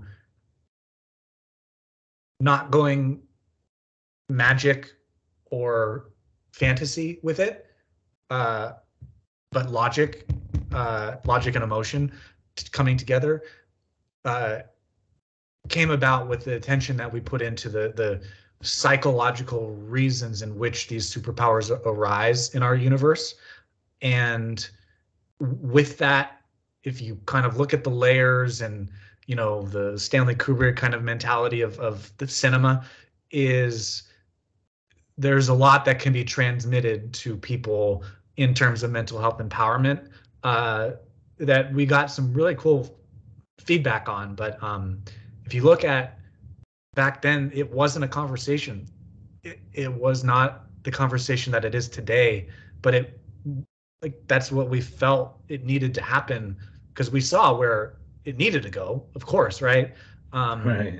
But that really was a trailblazing thing in terms of. And that's the thing. It sounds absolutely does, because of what the content matter and everything. So I'm very looking forward to that. So thank you. That's awesome. Yeah. So you table this. Yes. You still released three of the 6. That's pretty impressive. How many prints of each? 100, 200? I don't know. I don't know how it works with prints. Yeah, there's a few. 200. Yeah, we've got a box of each. Yeah, something like that. Awesome. Yeah, and like I said, got to speak at Comic-Con too. That was pretty epic. Which, the San Diego one, or? Yep. Oh, okay. That would have sealed it. What year was that? 12? I don't recall that off the top of my. It's probably the same 16 or something. Oh, okay. So it was a little later. Okay. Yeah, I was in San Diego during the Big Bay bust. The fireworks on July 4th, where they all went off at the same time by accident. Oh yeah, okay. Yeah, recent, right? Yeah, it was 2012. Okay. It was actually the 10-year anniversary last year. Yeah, so I went down there with my girlfriend, and it was like early open table days. People had not known what this thing was. I'm like, I heard of this thing. Let me check it. We end up getting front row seats at like Sally's on the waterfront, which is right by this pier, and right off is one of the barges parked there. And my girlfriend's like, oh, I've never seen fireworks like this set up before. And they had these 4 barges choreographed to music, and they were all going to go off. All of a sudden, 5 minutes before, everything goes off. Oops. And I just put my hand in my head, and she's like, oh my gosh, this is amazing. I'm like, no. That's all of it. Something happened. And then they had just all these people spent just exorbitant amounts of money just going to this episode thing. And it just turned out to be a little bit of a blunder. But I remember walking down the street seeing Comic-Con, it's about usually 2 weeks after that, mid-July, something like that. Yeah. July. So that's what triggers. That's how I think. I trigger with memories and things like that. So tell me about Comic-Con, because now that I heard this, I did not know this. And once again, every answer you have is just 15 more questions, Jeremy. So how did you get asked? How was that experience? And then tell me about it kind of if you can recall these things, because this is fun stuff. No, it was one of the people, he was sort of like an advisor for us, he had a contact in the San Diego Comic-Con. Forgot what her job title was. It was something with the panels, I think, and he was able to facilitate that they were doing or wanted to do a panel about mental health in comics, and then kind of pitched me as a good panelist for that. And yeah, it was awesome. It was fun. I definitely was feeling more confident by then, and it was really cool to kind of be in that spotlight, with that kind of a panel in front of a pretty big audience, right? Certainly helps the ego, and it's certainly something you have to conquer. Crowds are super intimidating, and if you weren't really a speaker prior to that, getting thrust into that position can be pretty daunting. Do you recall anyone you might have been on the panel with that are currently into any mental health or anything else, anyone else like that? I do not recall. One of them, Dave Elliott, he's a seasoned veteran of comics. Very cool. Very cool. So you got to do Comic-Con and you table this, and now your next project. What pings in your mind to start your next project? What is that, and how does that come about? Yeah, so there was a few kind of dabblings in like life coaching, transformational coaching, kind of wanting to work with other people in that vein of like support, and it was a lot of experimenting with like what to call it, what am I do, like what do I do, how do I explain it, like there was a lot of experimental kind of grounds there, and doing some courses, having course groups, group coaching, really just trying a bunch of things and seeing what fit, what didn't fit during that time. But all through when I started the journaling and writing, was something forming that was bigger than me, for sure bigger than me, but also bigger than I could fathom or comprehend. But it was all starting to form on the paper in what I would consider like a soul's work, is the best way that I can kind of capture the scale and scope of its connection to me. It is my soul's work. I couldn't explain it like that back then, but it, not up to me is kind of the, it not up to me. I know what you mean. Yeah. I've had a couple not up to me moments. I'll share, but go ahead. Yeah. It's funny because it's just, yeah, magnetized. So we're talking since 2012. This stuff has been laying in daybooks, I call them, pages upon pages, just because I would love going to a coffee shop and just writing, having a coffee and just letting it go, like daydreaming and then pouring it on the page. And this stuff started to flow in, and soul's work. And this is what I'm calling imagination technology now, because it's definitely evolved with me in understanding and communication. The best way that I can really, I guess, spark someone's excitement on this is to actually go back to where we started, which was being aware that I share a birthday with Albert Einstein. Ever since elementary school, I knew that when I picked somehow, talk about synchronicity, so, right? Picked his book to do a biography on. Right. Somehow, right? Yeah. And it's just really quickly to jump in really quickly is the funny part is we talk about, I thought about that for you, and my equate is the James Dean died on my birthday. Oh, he crashed the Porsche on my birthday. So it's like, it's funny how yours is the birth of Albert effing Einstein, and my perception is the death of a rebel.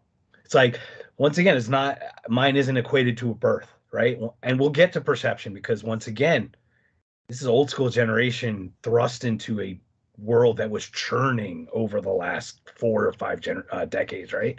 But please tell me, so Kismet, here's your Kismet.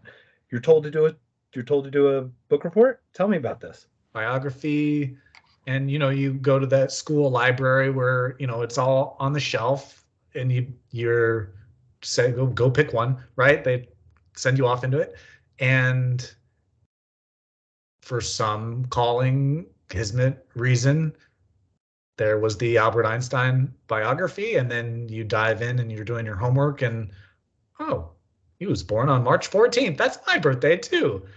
And ever since then, I think there's like a soul connection, because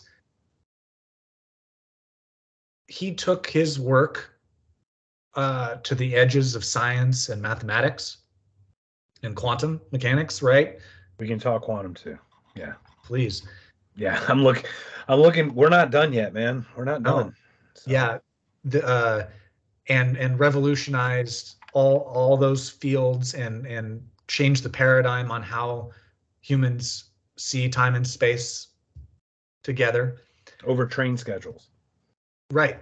The train speed of light beam. Working as a patent clerk. Right. All these things. Yeah.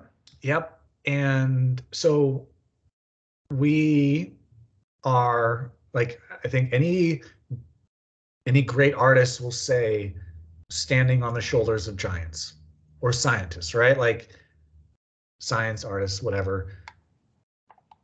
So that's how I look at it, is I'm standing on his shoulders and taking the imagination to the next evolution, and taking his work and going a little bit further, not necessarily in the bounds of not in the field, not in the field. Concept. Yeah, I get it. Yeah, but in the it's hard to quantify that, though. That's the problem, and it's not disrespect. It's hard to quantify when it's not in a field. Yeah, when it's conceptual. Yeah, if that makes sense. It's really hard to quantify that, because what happens is, how do you measure progress? I mean, it's much more challenging than on a piece of paper, right, where you can actually write it down and have an outcome. Tell me about it. Yeah. So just to share that, I did Stephen Hawking's Brief History of Time for my 9th grade book report. So yeah, my head almost exploded right at that moment. So, but okay. So Einstein's the inspiration. You've always been inspired by Einstein, obviously, but what was the inspiration that got you out of the click track, the train tracks, the set path of college, job, blah, blah, blah, to how did you apply the passion of Einstein to the videography or to your current machinations of your journaling? What pages on the journal kept popping out? Like those types of questions are the things I'd love to ask you.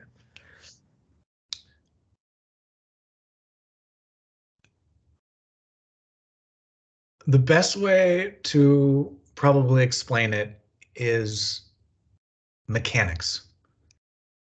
I really am curious about understanding the mechanics of things. And so the direction of this writing would be towards inner world concepts, tools, thoughts, to understanding the mechanics of the things that we don't take the time to actually ask questions about. You know, I shouldn't say never. It's more like we were talking, like the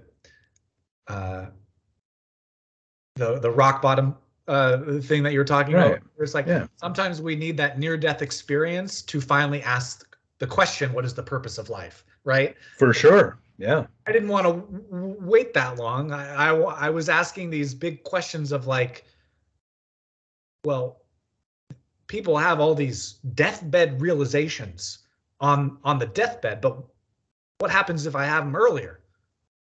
Like, shouldn't that be the goal, is to have all the important realizations what ifs, right? Earlier, so that you're not having to realize it when it's the deathbed? Right. So there was that kind of, you know.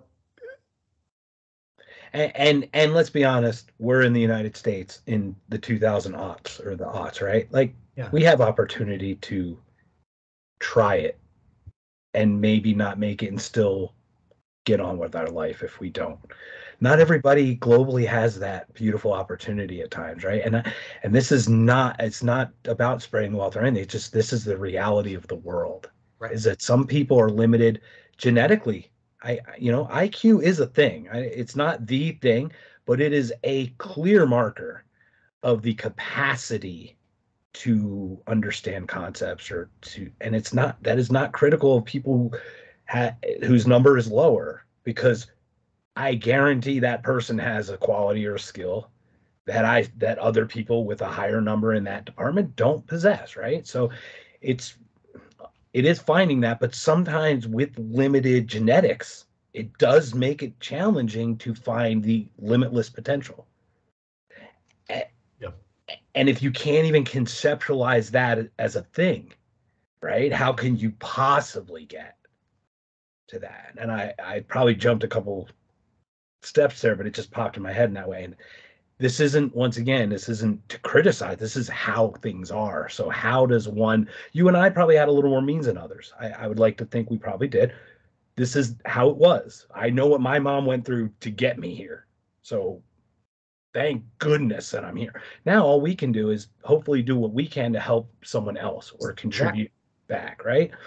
So how does one who's possibly limited to understand get to follow that? Or is that maybe a luxury of not, like, this is how I've always seen it. I've always seen let's use IQ as a number. Let's just use IQ. It's just stupid. It's the dumbest straight up marker. But someone with a very high IQ and someone with a very, very low IQ is either super happy or super angry. There's really, they either got it figured out on the top end, or like me, don't have it figured out and don't understand why, right? Or whatever the sticking point is. Or you've got people who are happy because they don't know any better, or are angry because they think they know everything and really don't know anything, right? Like these are the extremes in which we live. How do we navigate? Obviously, the top end's the easy part, therapy. That's easy. The bottom end, the other end of the spectrum, that is not a bottom end, because I think that I know very creative people who can't spell a word. Mm-hmm. Okay, that's okay, because I've seen what they've done on a canvas. I've seen how they touch a heart. You know what I mean? Like we can go through the joy in certain people's faces that you would think should be suffering, and and you're like, why am I? How do I feel this? They don't. It's not even experienced as a suffering. You know what I mean? So how do we navigate those pieces on the end where it's more struggling to grasp your concept to improve or to find the passion? It's probably asking it wrong, but I'm trying to get there. I'd like to think our let's use a Maslow's hierarchy. You and I, we got our house, we've got our clothes, we've got our food, got it, some healthy relationships, probably grew up pretty okay, not hurting. No one's good, but not hurting, or nothing's perfect, but no, not hurting, right? It does afford us a little more luxury to expand our ideas to reach for something that is outside of reach, when someone whose reach outside their reach is something we already have. Yeah. For example, not for granted, but something that happened right for us, that we didn't have that extra stepping stone. I'm asking only because I love for everyone to try to get better. And I know everyone can improve. It's just how much can we get out of everyone, right? Like in that way. And I want to do it in a positive way. I don't want to do it in a, mandatey, fascist, authoritative way. I'm wondering how we can all lift each other up, I guess. Mm.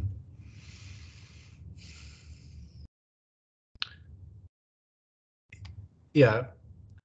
In my own way, it's the thought stream that you're serving up here, of course, in my own way, but is a core driver of my soul's work, because the soul's work is not about me, and it's not for me specifically. The whole, I think, reason that there is a soul's work is because it's for humanity. It's for the planet. It's for the universe. So I've probably given a lot of thought to what you're serving up in terms of the solutions that I want to vision, or the solutions that I am envisioning or see in the vision.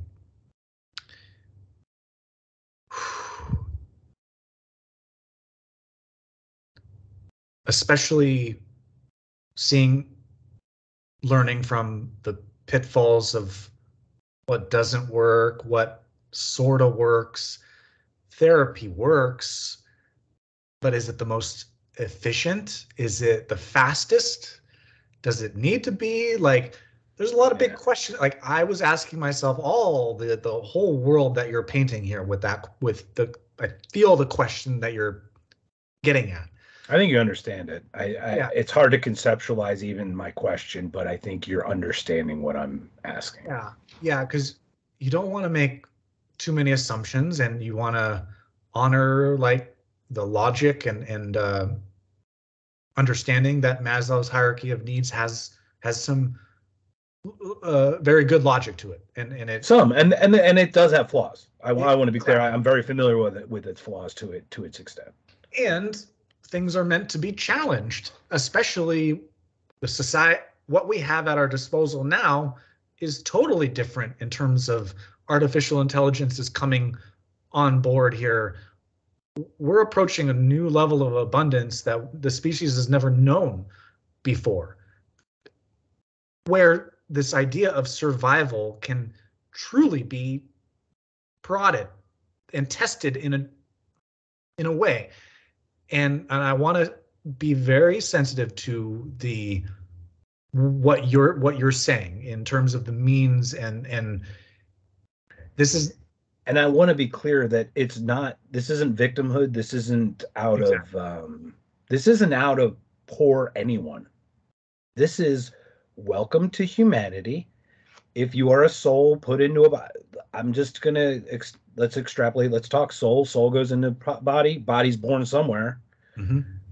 We'll get into the soul stuff in a second, but please finish your point. I don't want to get too far because I'm about to go. Yeah. Oh yeah, we can go. Yeah. So for the last 3 to 4 years, I would consider that I was in R&D with my soul's work, with imagination technology, trying to figure out the puzzle of what it is, how to communicate the value of it, how to deliver it, and R&Ding all these different ways of doing it. And that has led to the passion company that we have today, because the answer, not the answer, the solution that I am visioning with imagination technology, which is,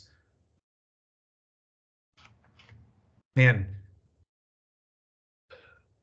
I have the gentle way would be to say it's a complementary, but on the non-gentle way, I could say it's a subversion of Maslow's hierarchy of needs. Makes okay. To really truly challenge our conscious evolutionary abilities and experimentation of what that means when you're putting yourself in the pilot seat of evolution and it's not an external force of nature happening to you. So I say this paralleling the gentle and ungentle. I'm 100% on board. I'm going to explain. Let me steel man you in a second, but go ahead and finish your concept, but I'll help steel man your argument. Yes, please.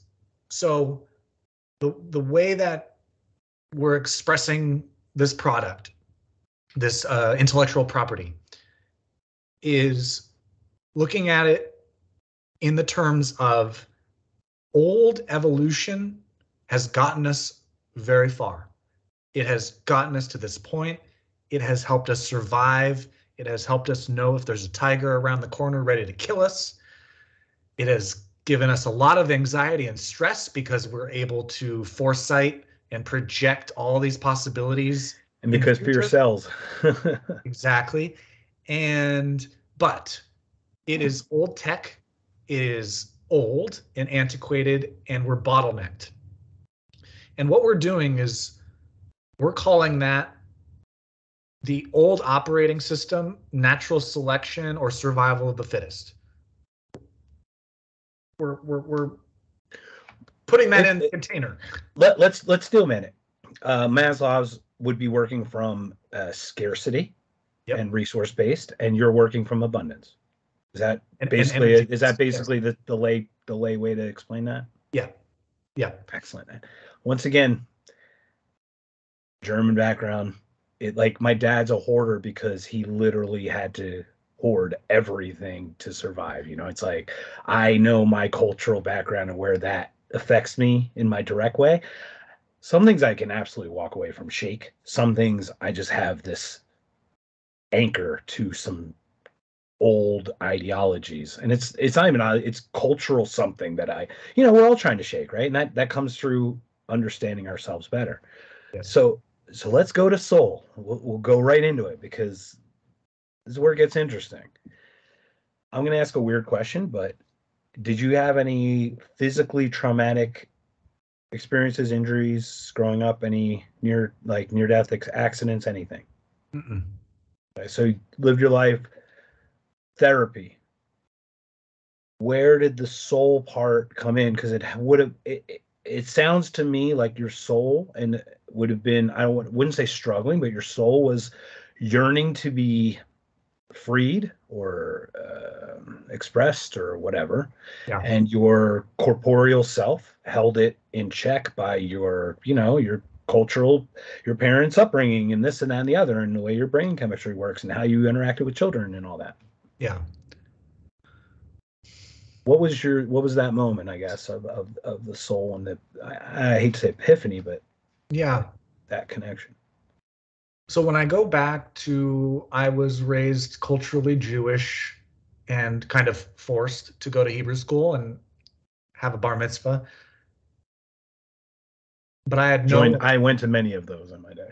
Oh yeah, they were every Saturday night. Yeah, party from East Coast. I know. Yeah, absolutely. Yeah.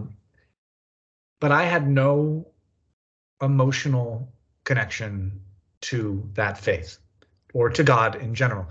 And let's not kid ourselves. The Jewish religion, well, the Jewish religion isn't there. It's not a PR firm. Like the Jewish people are. It's cult. It is much different view than a Christian would view their religion. I apologize for jumping in there, but like it is such a different. People don't even understand that Judaism is like a lifestyle, not. I don't want to criticize it as a religion because it is a religion, but it was like, let's be honest, koshers. You're in the desert. Shellfish is probably the bad thing to eat in the desert. It's probably not good to eat it laying out. Makes sense. Cheese. Dairy and meat not mixing a lot makes sense back then. That said, it still is a very important thing. It just wasn't sold like the Christians could sell it. They didn't make good T-shirts back then. Yeah. But anyway, so you grew up in that traditional, and I'm very familiar with that. And I find Ashkenazi the most anti-fragile of people, just from all the struggle. Literally cannot be defeated on any scale. So anyway, please continue. So religion was not part of it. You didn't connect to it, is what you were saying.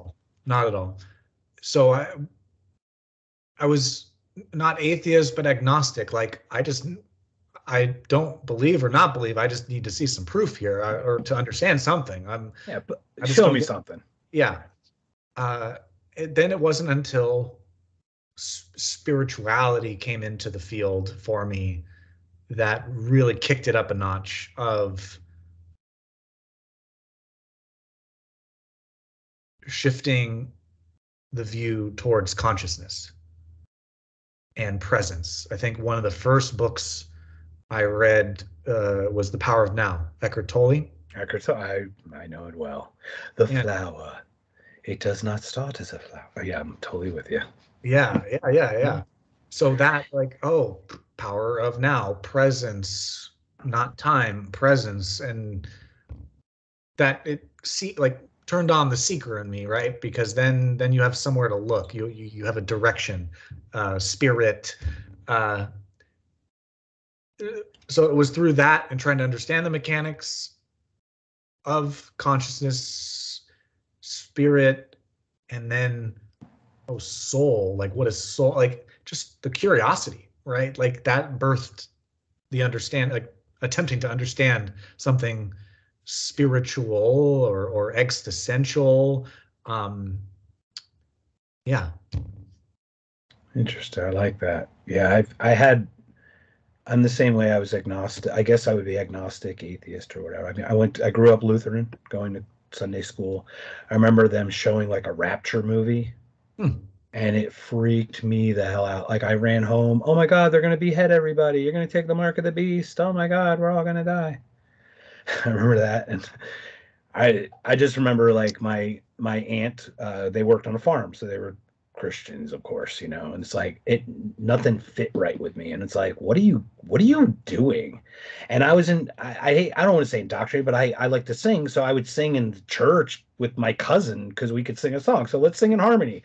Yeah, it was religious based, but I never really connected to religion in any way. But I had a really bad car accident when I was 13, and my dad basically told me that angels saved me. And that really messed with me because I just was like, this is saving. I'm in a full body cast here and I'm saved. It was a tough thing. It got me very much away from religion. Wow. More than just whatever. I have a friend who had a best friend who was traumatized by the Catholic Church. I did a 2-part podcast on that. Happy to tell you how awful those people are. Because it's not really about. It's not about the system anymore. The people have allowed that system to continue showing its face and are still supporting it. It's past 3 strikes, in my opinion. That's my opinion on that. But whatever. That said, I kind of went, I hate to say anti-religion, but I went anti-religion.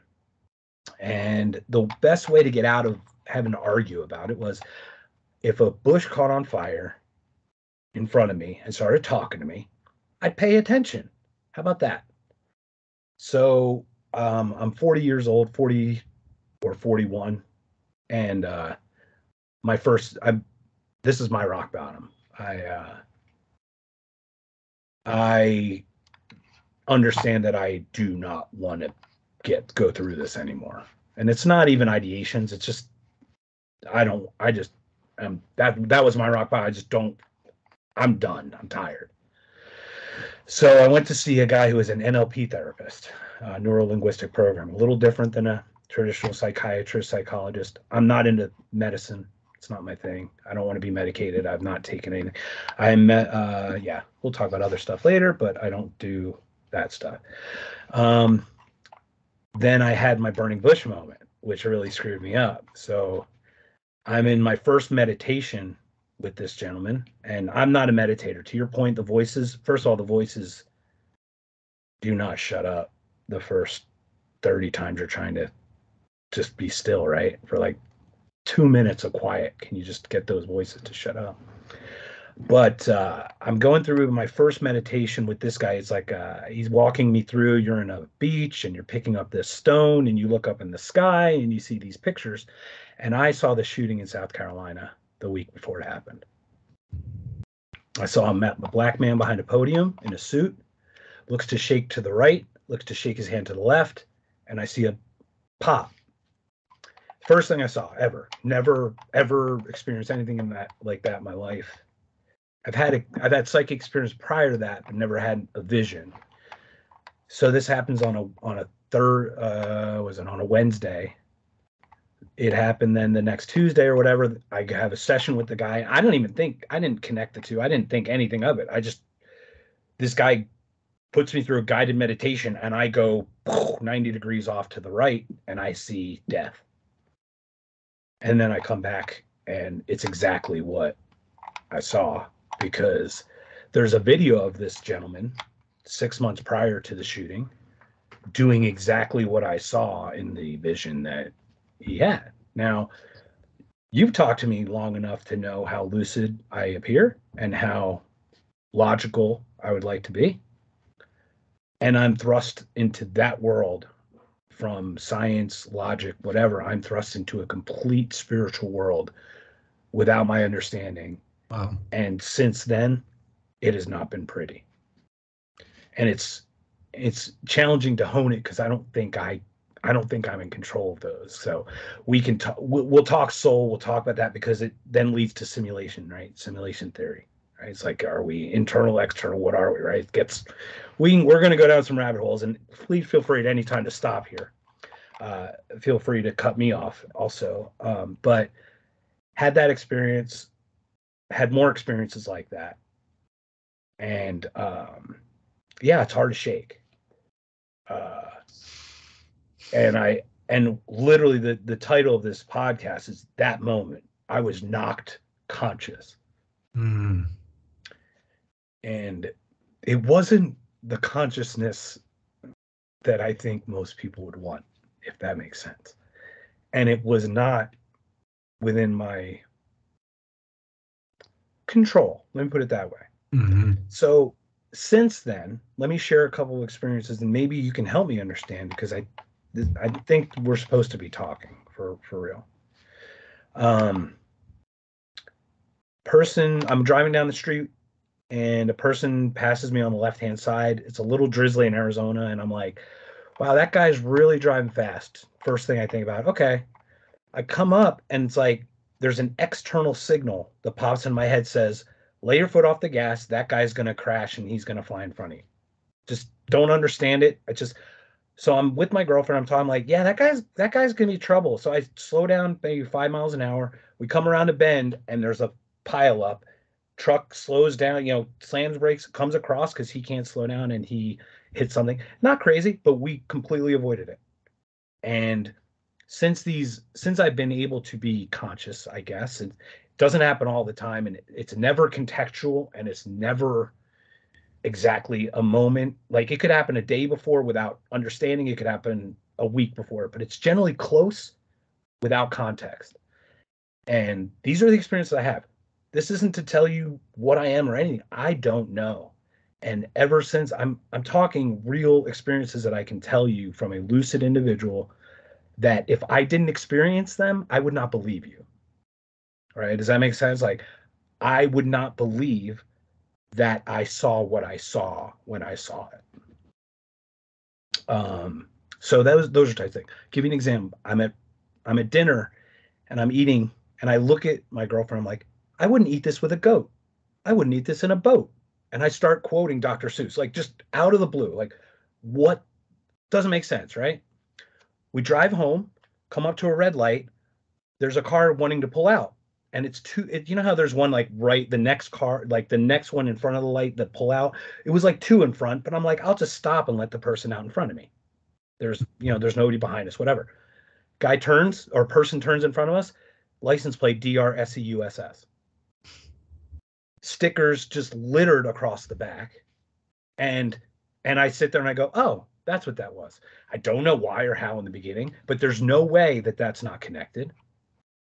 But the lucid part of me cannot accept this connection. And I'll be honest, I can't step fully into that moment because I work with people who have things and trust me, I can tell you this is real.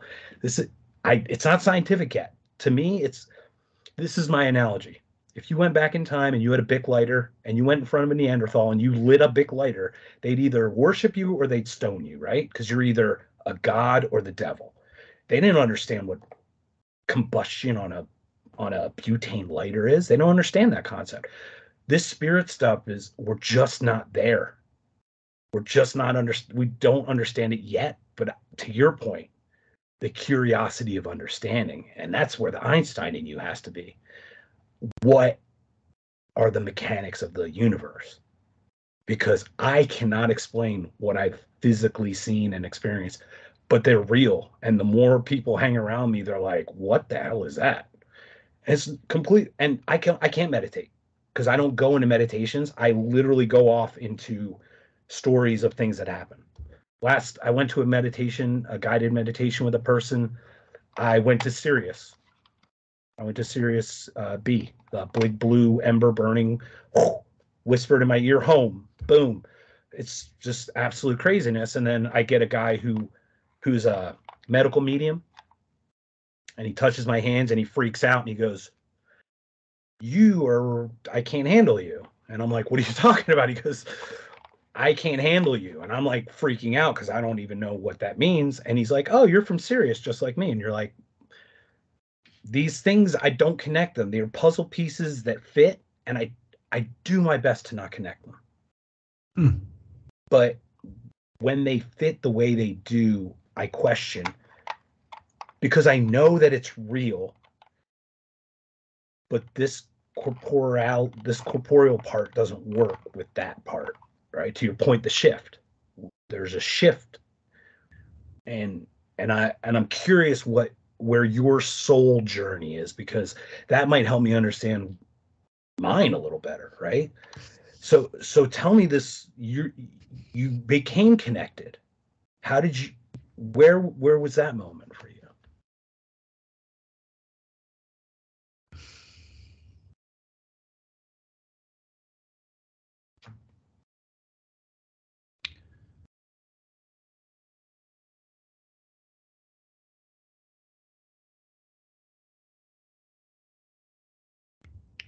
I feel it comes down to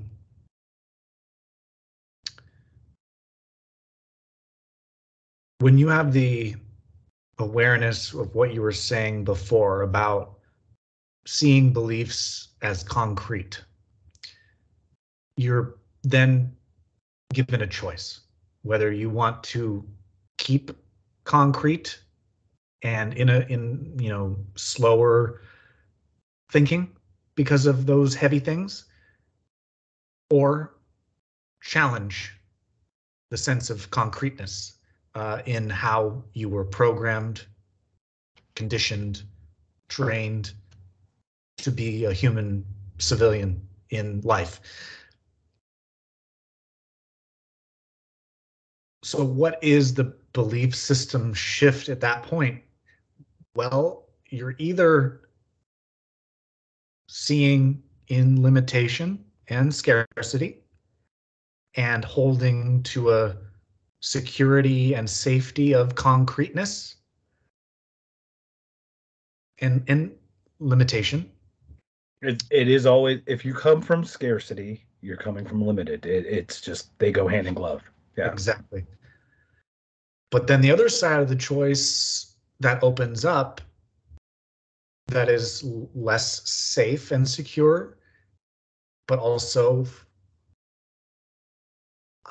higher in frequency, is everything is possible. That is open-mindedness to me. If your proposition, your main proposition is challenging concreteness, the other side of that coin is everything is possible. This is the imagination. This is an open mind.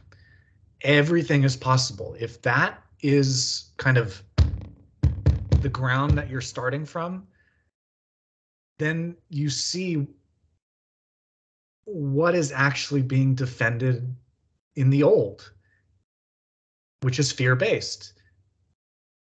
And because if everything is possible, it doesn't need to mean you need to believe it.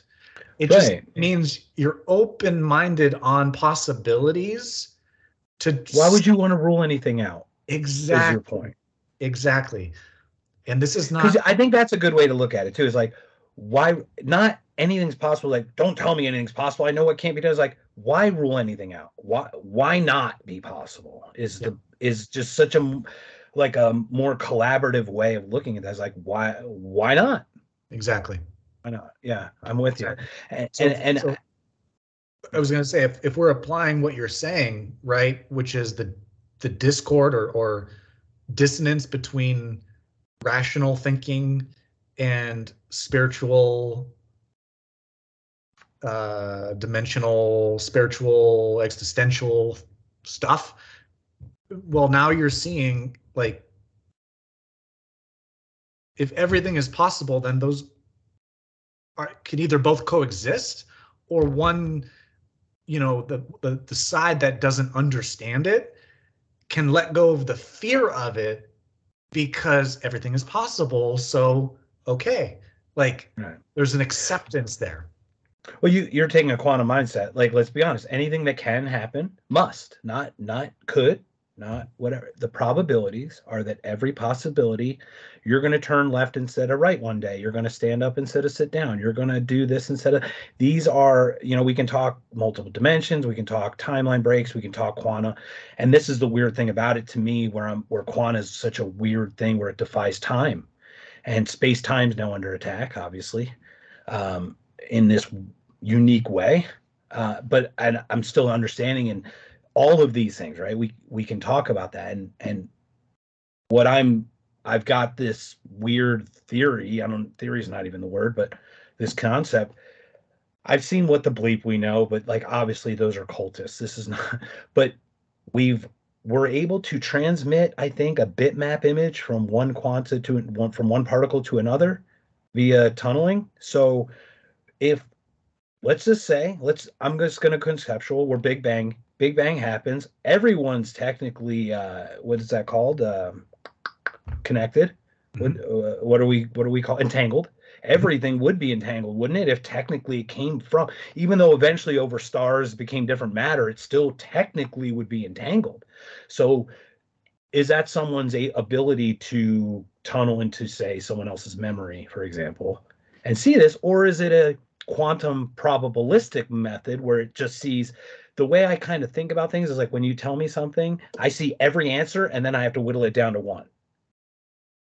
I do it very quickly, but it's like, I know the things that just aren't working, and then boom.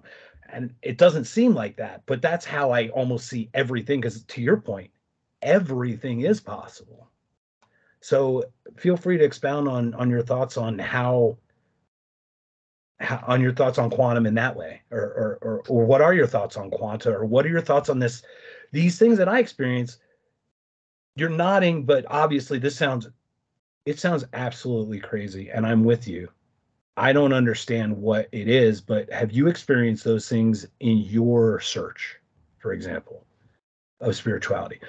Or are we all shysters who make up shit in our head and we're like, oh, I saw that? And, it's very possible. Both could be true. Are you saying specifically like spiritual visions or just? I feel like you've had experiences. I'm not asking you to delve in them, but it feels to me what some things that are popping to me is like you've had some of these.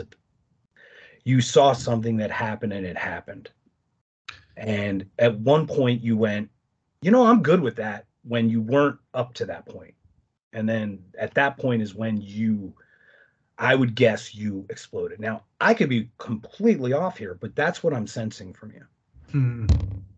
Trying to. You can tell me I'm wrong, man. I don't take offense to being 100% wrong. You don't have to play a politics. No. What I'm trying to get is feeling what you're actually asking here. So I have a feeling that you had visions in the past. I've had as a highly sensitive empath, I think you've had some experiences. Yes. And it's your choice on whether you saw them as good or bad. I saw death. I don't know another way to see it. I don't see it as a way to another life. It's not like the death card in tarot. It's death. You know what I mean? It's literally not here. I've had past life regressions where I am not here. I can tell you I'm not here. I'm happy to share them. It makes me sound like an absolute insane person, but these things are absolutely in my soul registry of some sort. I don't know how to explain it, but they're there. Why do I see death versus the life, for example? And how would you think, as one who is enlightened to an extent, shift that perception without consciousness? Because I didn't consciously look for death. It threw itself at me in a way that I can't even explain. The feeling that I felt when it happened, you know what I'm saying? It was so visceral. It was absolutely a real experience.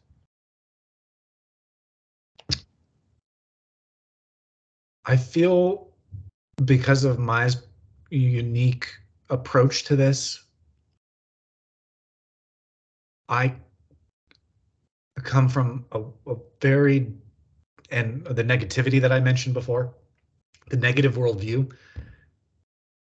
I have a strong, I mean, neurotic is the capsule of this, but it's like skepticism, cynicism, and pessimism. It's the neurotic cocktail. That is the world that I'm coming from in approaching this. And the big picture way that I paint this is with the hemispheres of the brain: science, spirituality, and philosophy. Left brain, right brain, and the connection. Philosophy is how left brain talks to the right brain. So I come from the full left side over here, where skepticism was my way of seeing everything, cynical, pessimistic. I was very negative. So when I'm entertaining everything is possible, the way that I see these things and experiment or get facilitated, I must have done a past life regression. I remember doing visualization, but for me, it's the Picasso quote: everything you imagine, everything you can imagine is real. So when I come with my skeptic shoes on, yes, cool, I can visualize this and have this but it's just my imagination. Plus minus, positive and negative, but it kind of withholds me from really getting lost in the rabbit holes, because sure, serve up whatever craziness you want to serve up. Everything is possible and everything I imagine is real. Cool. Yeah, it's wild. but I don't believe it. Like, Right. I Right. have that. It is science. truly the Aristotle, is the mark of a curious mind to entertain an idea without accepting it. It's Yeah. totally the same thing. We can work through concepts without having to adopt that you believe what I believe or think what I think at the end of this. These are just dabbles of understanding that, because I think it is out of my pessimism that I see the darkness Mhm. before. Plus, obviously, darkness has a stronger path, all that stuff, right? It's just heavier. So, but My favorite there's quote is, "You gotta die before you die to realize there is no death." there it is. Yes, that's a great way to do it. And the thing is, I there was a point where I shifted. I got better, a lot better, but it didn't change some of the stuff I saw. And it was like I thought if I changed how I felt, right, my perception, that the images would be different, and they have not been, for example. Have And you? it's an interest. Oh, sorry, go ahead. I just had a question come up. Like, these Yeah. impressions that you had, have you ever channeled them into art or anything?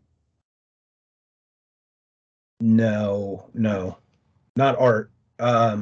Art, I draw stick figure. I don't have. I Let me put it this way. I think like you probably have a billion things you've done in your life. I used to have acrylic paints. I had an what's it? Architecture sketch thing. I had the slide rule, and I had this and that. I've got this. I've got every hobby. Mhm. I'm still, to your point, the passion, which we haven't even gotten to yet, which is amazing. But that is not, I have just a curious mind. It is not locked into one thing. I want to know everything and I want to get to know everything. And it really actually affects my relationships because I love meeting people, as I mentioned before. Knowing them is like such a deep level, to the point where like it's the the interest and curiosity of knowing who that person is. And that sounds awful. It sounds so cold-hearted to me, and I don't get bored with people. It's not that. It's just they showed me something that ultimately is an impasse or something, right? It's not, and this isn't. I've got a very healthy romantic relationship. This isn't like I've worked all those emotional weird things out. I'm talking about how we work in this realm, I guess, right? So, if you could share any thoughts on that, that would be very helpful. I mean, but a podcast, long form I know. podcast is I know. definitely It's like I for said. a So couple let's people. go to passion. So, Yes. real simple passion. Yes. The gentleman on the British podcast, the second you mentioned passion, I went right to struggle, passion of the Christ. I know what passion is. Passion is a very misunderstood concept, in my opinion, in today's world, because, oh, I'm passionate about biking or I'm passionate about hiking. Well, when it gets hard or if it rains out, you don't do it, right? So that's not passion. The passion is truly what you're willing to struggle through to get to, right?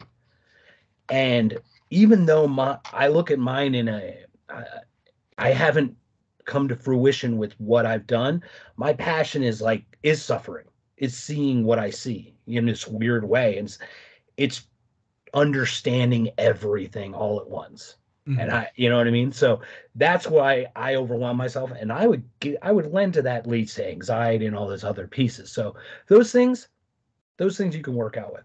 How do we work with the core soul of our passion when I don't think that most people would be willing to struggle the way you struggled, having no job, having no whatever, to get to your passion?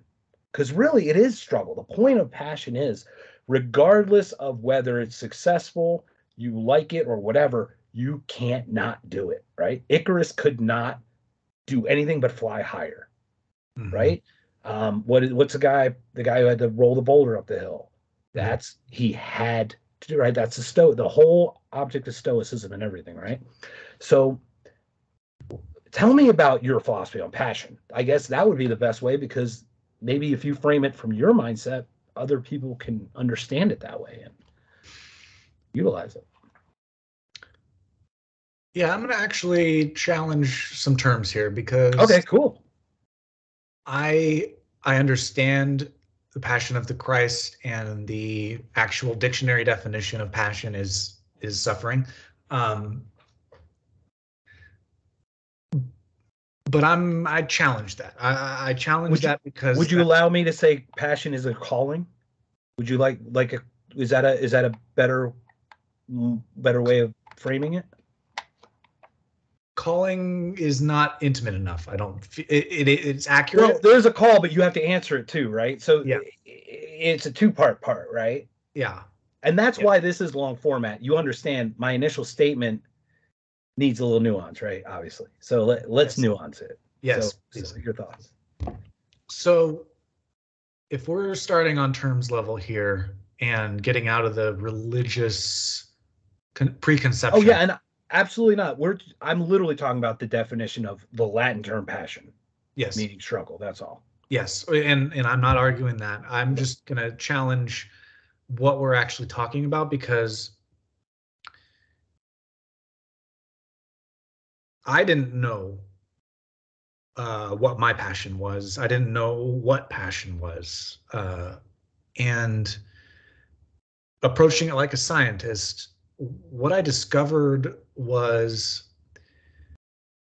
yes, passion is the most volatile emotion. If we're going to call it an emotion, it is the most volatile.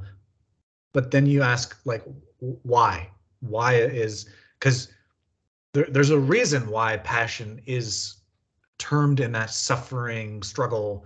Well, absolutely, yeah. Yeah.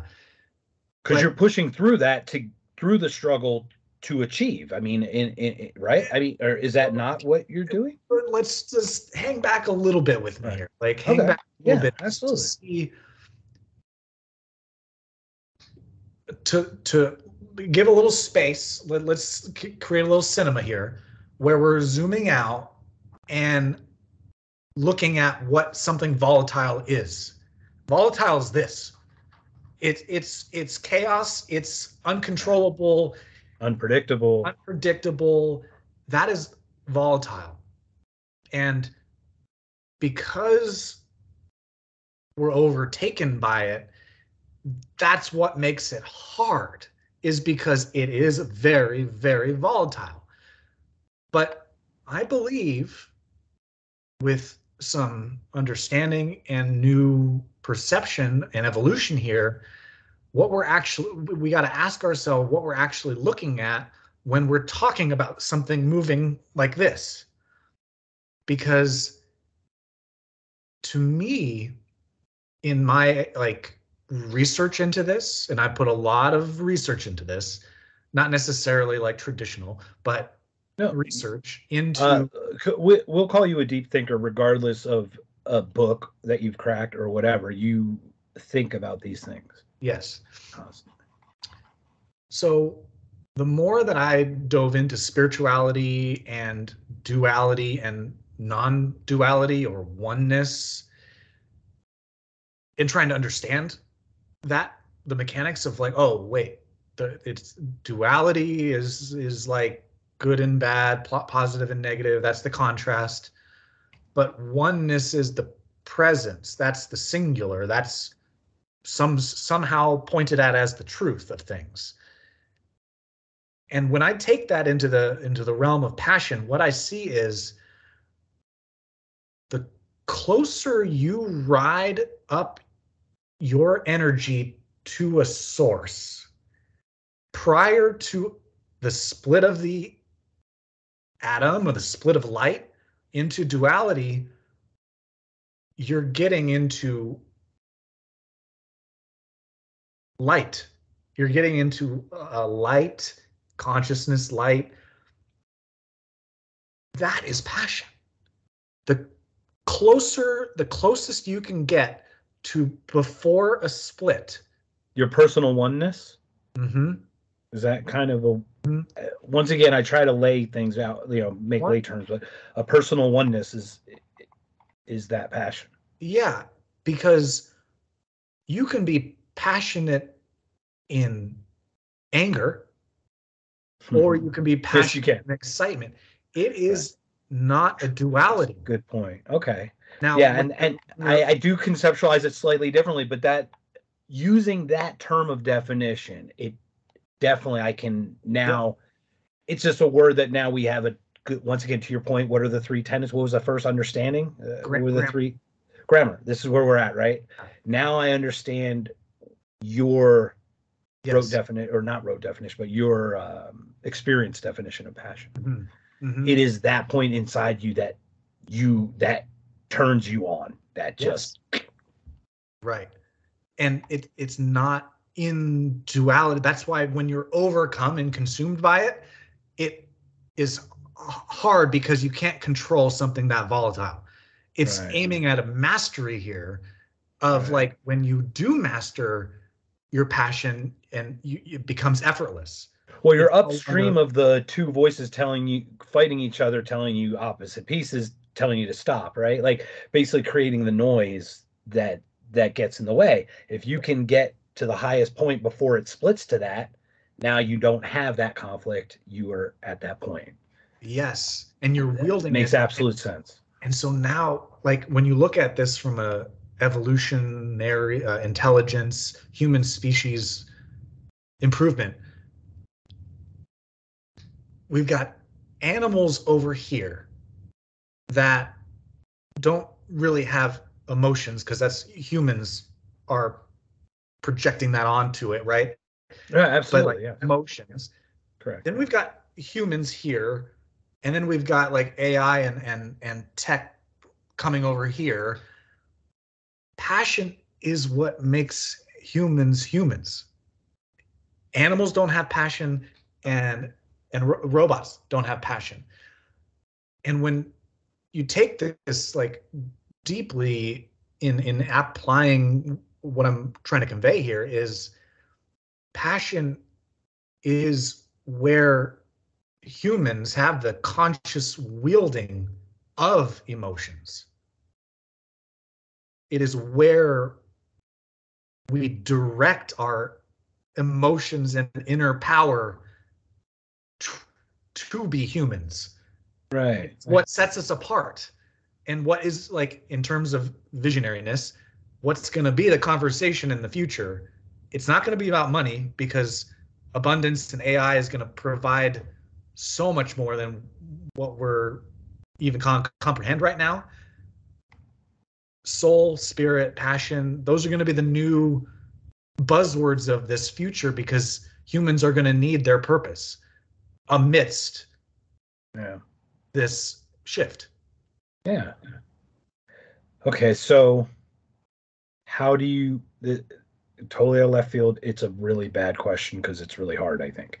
How do you trust yourself?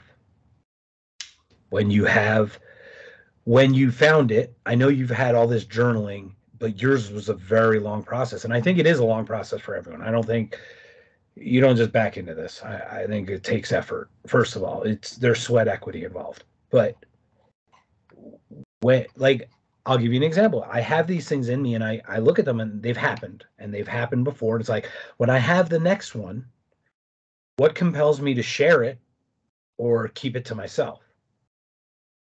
And a lot of times what I'm finding is in the weird quantum worlds, like I find when I share it, it probably has a higher likelihood of happening. If I table it, it's like, it probably didn't happen here. You know, it's almost like I give it its own little smell test. Mm-hmm. And it could be about any subject though. It could be the most volatile thing or the most passive thing. I might share the most volatile thing and it happens, or not share the most passive thing, like dropping a spoon and I don't, or something. You know, it's very extremes. It's not just based on one extreme. Mm-hmm. When I see, smell, feel this, how have you found to trust yourself in a way when you get because I would assume highly sensitive, inputs all day. How do you trust when your input matches something that you're thinking output? How do you go, this is right, this smells right to me, I'm going to take it? Like the vaccine you mentioned, something didn't feel right. Felt the same way, and I'm telling you, I feel like you would have had challenges just from what I'm sensing. It's one of those things. I'll bounce back with a question. Please, no. Yeah. Don't make me talk anymore. I talk too much. Or more for the audience. Asking yourself, well, what are you trusting? When you say, How do you trust yourself? Well, what are you trusting? What is the self? Where is the self? That you take a few beats to submerge into that curiosity. Now we're getting ego here. Or deeper. I mean, yeah, deeper for sure. Yeah, ego, the self. Yeah, right. Well, when I say trust myself, is let me once again nuance. Right, we are in nuance. So I have a vision. What's me to think it's real here, and to share or to not share? You have ideas that come in. What is your filter for? And I generally talk about ones you're like, man, I could see somebody really thinking that's out there, but it feels right to me, and I think I'm going to follow that or pursue that, right? Yeah. And intuition, I guess. Yeah. I think it's always context. When I learned that in I don't know if you're familiar with human design. A little bit, but I learned that I'm meant to like more respond. And so once I learned that, like, oh, I don't have to be the one that's coming up with, I'm best designed to respond like this. Oh, okay. That was like, oh, that makes I feel like you're an innovator, though. You're not I feel like you are a creator, but you're a creator in a counterpunch way, like you see a need, like in that way, in a responsive way. Well, this is what I mean by context. Like certain contexts, yes, it's so much better for me to respond because for sure that's when I get activated. Well, context changes the content for sure. It's like if you're being attacked, obviously the best thing to do is fend you off, right? Versus you're not generally an aggressive person, but in this case, it would make sense. Yeah, but when we're talking about, okay, I guess there's different context, but then we're talking like different phases of an idea is what I see here, because when you have a baby of an idea that, you listen to David Lynch talk about like ideas from the ether, you have to, you have to incubate. And if you talk to someone too early, especially a negative person, and you share it, it'll wipe it out so quickly, and it'll be gone. So do you find yourself keeping ideas to yourself more than sharing until you get it to a what's that? That's what I've learned. Thermal, whatever that, past the point of no return kind of. To have people that I know I can trust to yes and me. You need it helps. Yeah. I'll have those people, right, where I know it's safe for this baby. But then it becomes more like driven to be expressed when it's time, when the timing is right. It'll be called upon. Right. I'll get the message. Like, okay, we got to start talking about it. It's ready. Yeah. It's got a foundation. It's got systems. It's got operate. It's the idea. It's ready. Like it's out of the oven, right? Like yeah, absolutely. Okay, that's a good way. There on and then you probably even introduce it to critics, knowing that it's complete because you need to tweak it, right? So you're the type of person who would actually take it, break it for me, and show me where I can make it better. I'm sure that seems like you. Versus, this is my baby. How dare you call out my baby? This is mine. Yeah, I like that. It's a good full circle way to do that. So your passion. Tell us about your newest thing. I know it's getting late. I could talk for days and hours. Like I said, I find it interesting, and I'm grateful for the conversation. I find you extremely thoughtful. You've come to places that I have a hard time getting to because some of my visions have been the reality of not that, regardless of what I want. So it's been challenging in that way for me. Once again, this is what it is. I just try to navigate, right? This isn't critical. This is observational only. I went on your website. Every review is feminine. Mm-hmm. You're a spiritual minded guy. Do you correlate the reviews? Would you say your clients are more feminine based, even if it's more in a Gaia motherly way? It doesn't have to be a woman, right? It can be a feminine energy. I have a feminine energy inside of me that screams, that was non-existent and tampered down for many years prior to that. Mm-hmm. how would you correlate that? That either like I said, you see a lot of females on your website. Is that because of the energy and the way that you think it's accepted, or what are your thoughts on that? And it's not to criticize. Please understand. I'm not trying. I don't have an agenda. I'm just curious. Yeah, I love it. Because I think men need help. To be completely honest, not that men are bad. I don't think it's not a misogynist thing. Men suck and men need help. Like we do. Yeah. And there's a lot of ways to break that down, but yeah.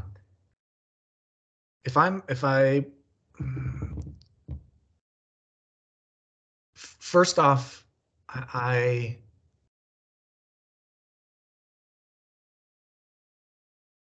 feel like women are more open to feelings in general. Like I think that's a given. Like that's the surface of this. I think that's a delay of the comic book and the mental health. There's a delayed thing, and in men it's suppressed. Absolutely. Exactly. First thing that comes to mind. But I think you have a deeper idea to it as well. Yeah, when I plumb deeper into this and I take my, struggle with communication and things like that, it's a calling for me in response. It's definitely a calling for me to step it up a little bit more, to communicate from more of my masculine energy. And I can see where I've held back in where I've come from in feeling invisible and more sensitive and kind of more so in that feminine energy. It makes sense that I've attracted more clients that are, not to say that I haven't worked with men, but you're raising a great point, because I think there is a better job that I can do as a founder, as the inventor, as the CEO, to communicate more powerfully. Not to say that I am bad. I think I've gotten a lot better, but I think I can get better. To really reach, to really reach and connect on that level with more guys that, like you're saying, that need some support, but also are suppressed from asking for help. Because I know that, like, that's the wall. Because on one level of marketing, you're having to reach a target audience that is ready for what you're selling, right? So you have to have the bullseye kind of be, you got to be ready for this, but and that's luck. We need to. You can be as predictive as you want, but that specific moment, that shift of any takeoff of any, that there is a luck aspect to that on almost every case. And to not incorporate that is not to say everyone, you set, to your point, you set everything up so the luck is the smallest portion of the outcome. But there's always a thing like the timing. It is so much timing where I use an example. Bosom Buddies is one of the comedies growing up with Tom Hanks, and it was about two guys who, it was literally one season or two seasons, early 80s. Tom Hanks and Peter Scolari, they cross-dressed because they needed to live for cheap rent. So they dressed as women and lived at the Susan B. Anthony apartments in New York City. Okay. So literally, this is two men dressed as women who get away with it. They're best friends with the girlfriends that they have. Like, like as girls, they're best friends with them. And then as, they're like boyfriend and girlfriend when they're not dressed up as women. And it's like, it was this just ahead of its time thought, right? It was a timing thing. 5 years later, 10 years later, that thing is, Tom Hanks isn't doing movies because he's a TV star. He's a Seinfeld. You know what I mean? But because it was ahead, it was just misplaced time-wise. It just didn't take off to that extent where the idea was good. Where do is yours more the preparation of the time? Like, I know it's solid idea, I've gone through my testing, or do you have an intuition aspect where maybe this isn't ready, I should still bring it out to the world a little earlier, or maybe I should hold on even though it's ready?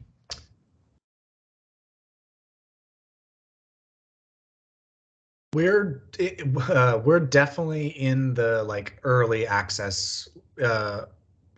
We're releasing in December. Like that's congratulations. Yeah. And then, we want to build up some steam for like an official launch, maybe sometime next year. What I've learned in my entrepreneurial journey that I've really taken to this in a really cool way is I used to be very rushed and rush things and try to do things super fast without actually feeling into what it actually needs. And with this, we're really indulging in the patience to do it right and to do it very deliberately in an unrushed way. And that has really allowed me to immerse in some of the details of communication and marketing that for my own evolution needed to happen, so that it can both have its own voice and that I could represent it. And that's kind of where we're meeting right now, is like, it's early access. It's for those like early adopters that love new tech mentality. That's me. Yeah, I know what you mean.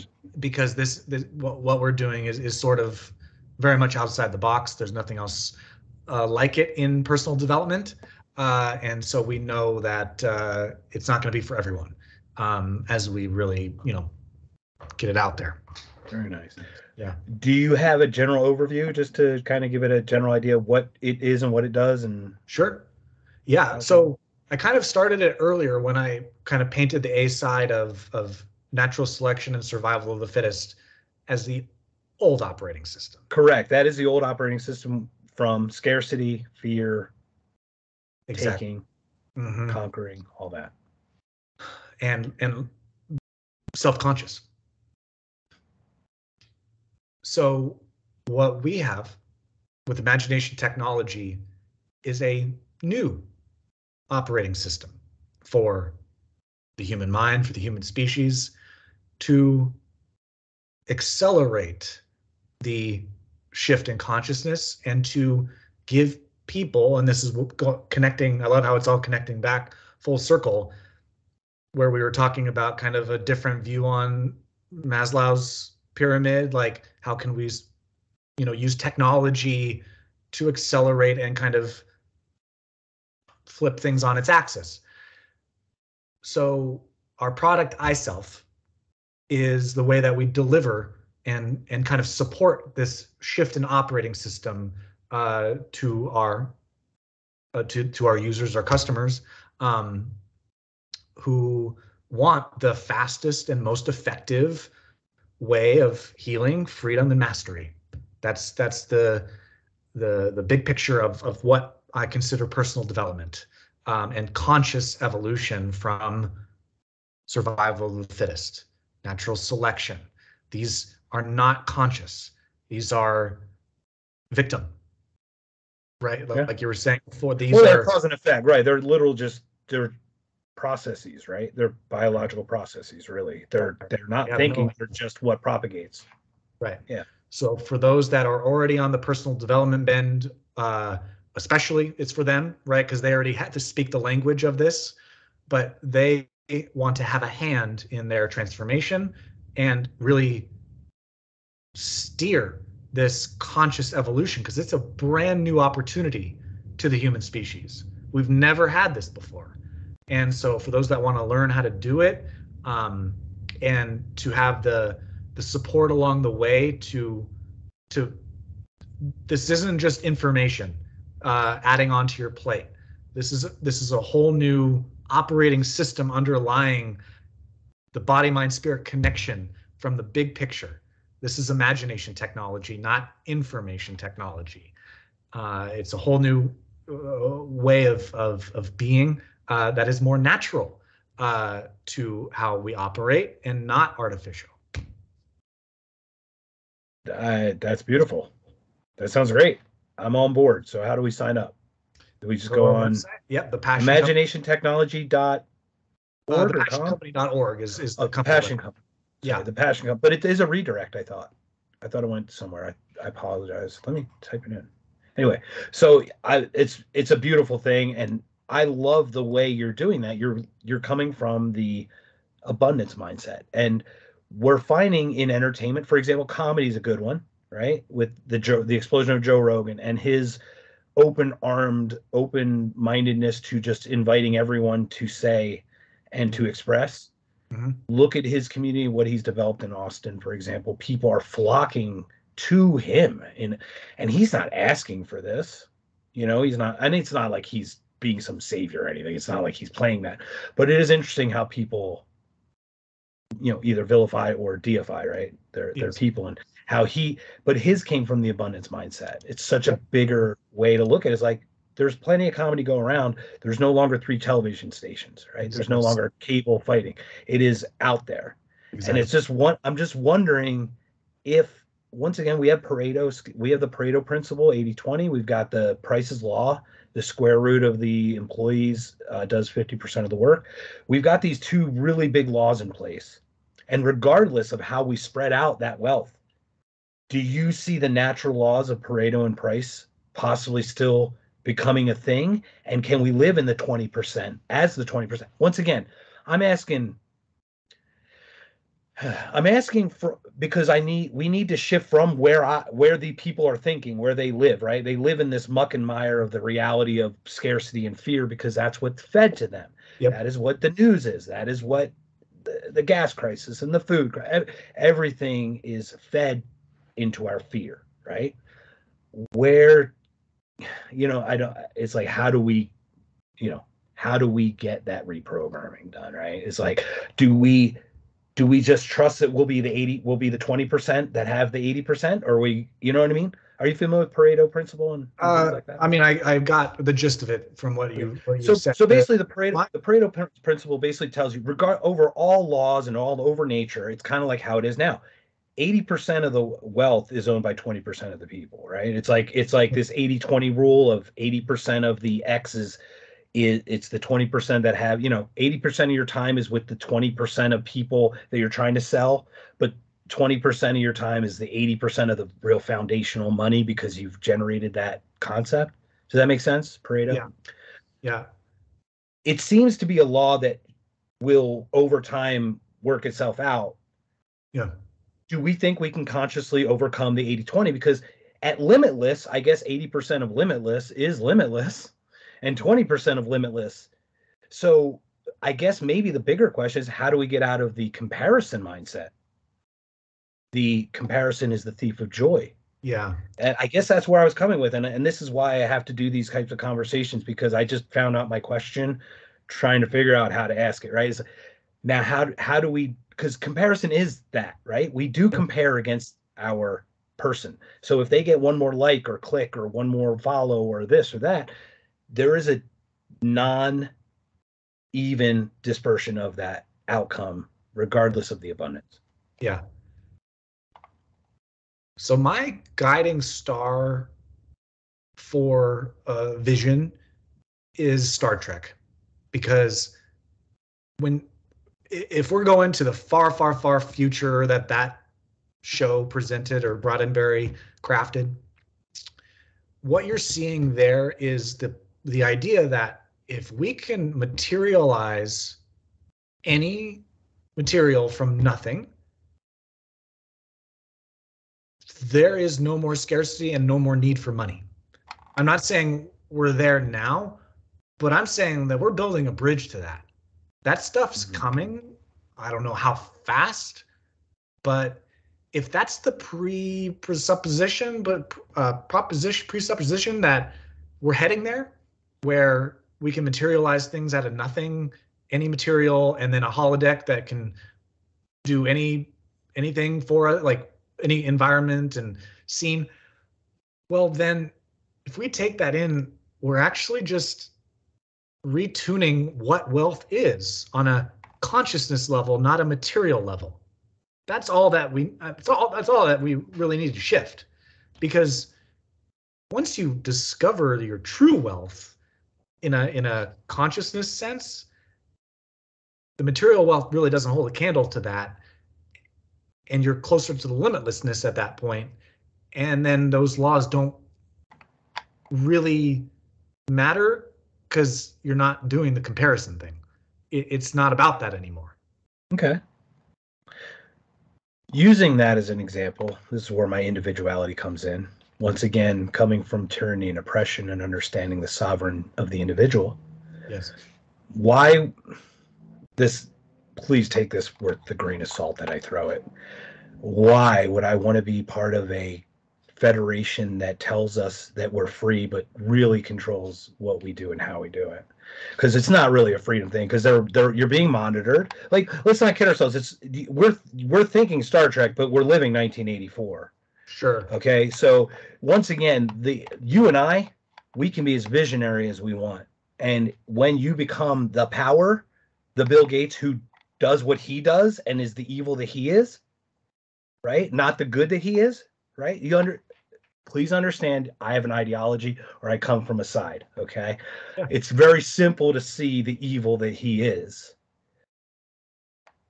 I know Elon, obviously, the guy has responsibilities that I couldn't even fathom to grasp the effect of what one of his decisions does to 50,000 people. I've never been there, so I don't have that luxury. Or the ability. No, I don't want it. I'm not going to kid myself. I don't want that. I don't have that ability. But I fight that at all times. And I find Elon refreshing in a lot of ways. We can obviously agree that he's more open than any other billionaire out there. And it's not critical of people who make their life, right? I'm all for that. It concerns me with that yielding of power and how that can become authoritative versus freeing. Because in your vision, absolutely freeing. But Bill Gates isn't living the freeing version. His farms produce all the fries for McDonald's. He owns the biggest portion of land. He's going from vaccinations to nasal spray. He makes $500 million saying the vaccine's good and then shits on it after he dumps the stock. He actually shits on Elon for Tesla, which I love, because Elon's like, thank you, I'm good, I don't need you, because he doesn't need him. Okay, good is good and good, whatever, and I love that. But there's a point where that type of consolidated power can be challenging, right? Versus where it's seen free, but it's not free. Does that make sense? Just because you're afforded everything doesn't mean you're free. At what point are you saying? What do you mean by consolidated power? Well, like the Federation. I can go back to governments, right? We're moving to a digital currency. We're moving to CBDC, and they're adding, for example, carbon footprints to this digital piece, where they're telling you have an X amount of allotment. You can do anything you want, but this percentage goes here, that percentage goes there, and you cannot get outside of that. That's not the freedom that I recall me going outside and making the choice to ride my bike and get it falling off the bike and scuffing my knee. Like, they don't even let you get there. I know it's a big picture question, but it's like, with that level of ability to get that, someone's managing that, correct? And at what point does the altruism no longer become altruistic? Because our government has to do things to protect our sovereignty, and they're probably not good things, right? There probably has to be war to some extent, and there has to be some defense or something, some idea, some policies placed to protect something, and it creates another problem over here, right? I've always been just like, we should have our communities and be as free within those communities, but even within the guise of a larger policy. And once again, I don't even know what I'm asking, to be honest. I'm just asking.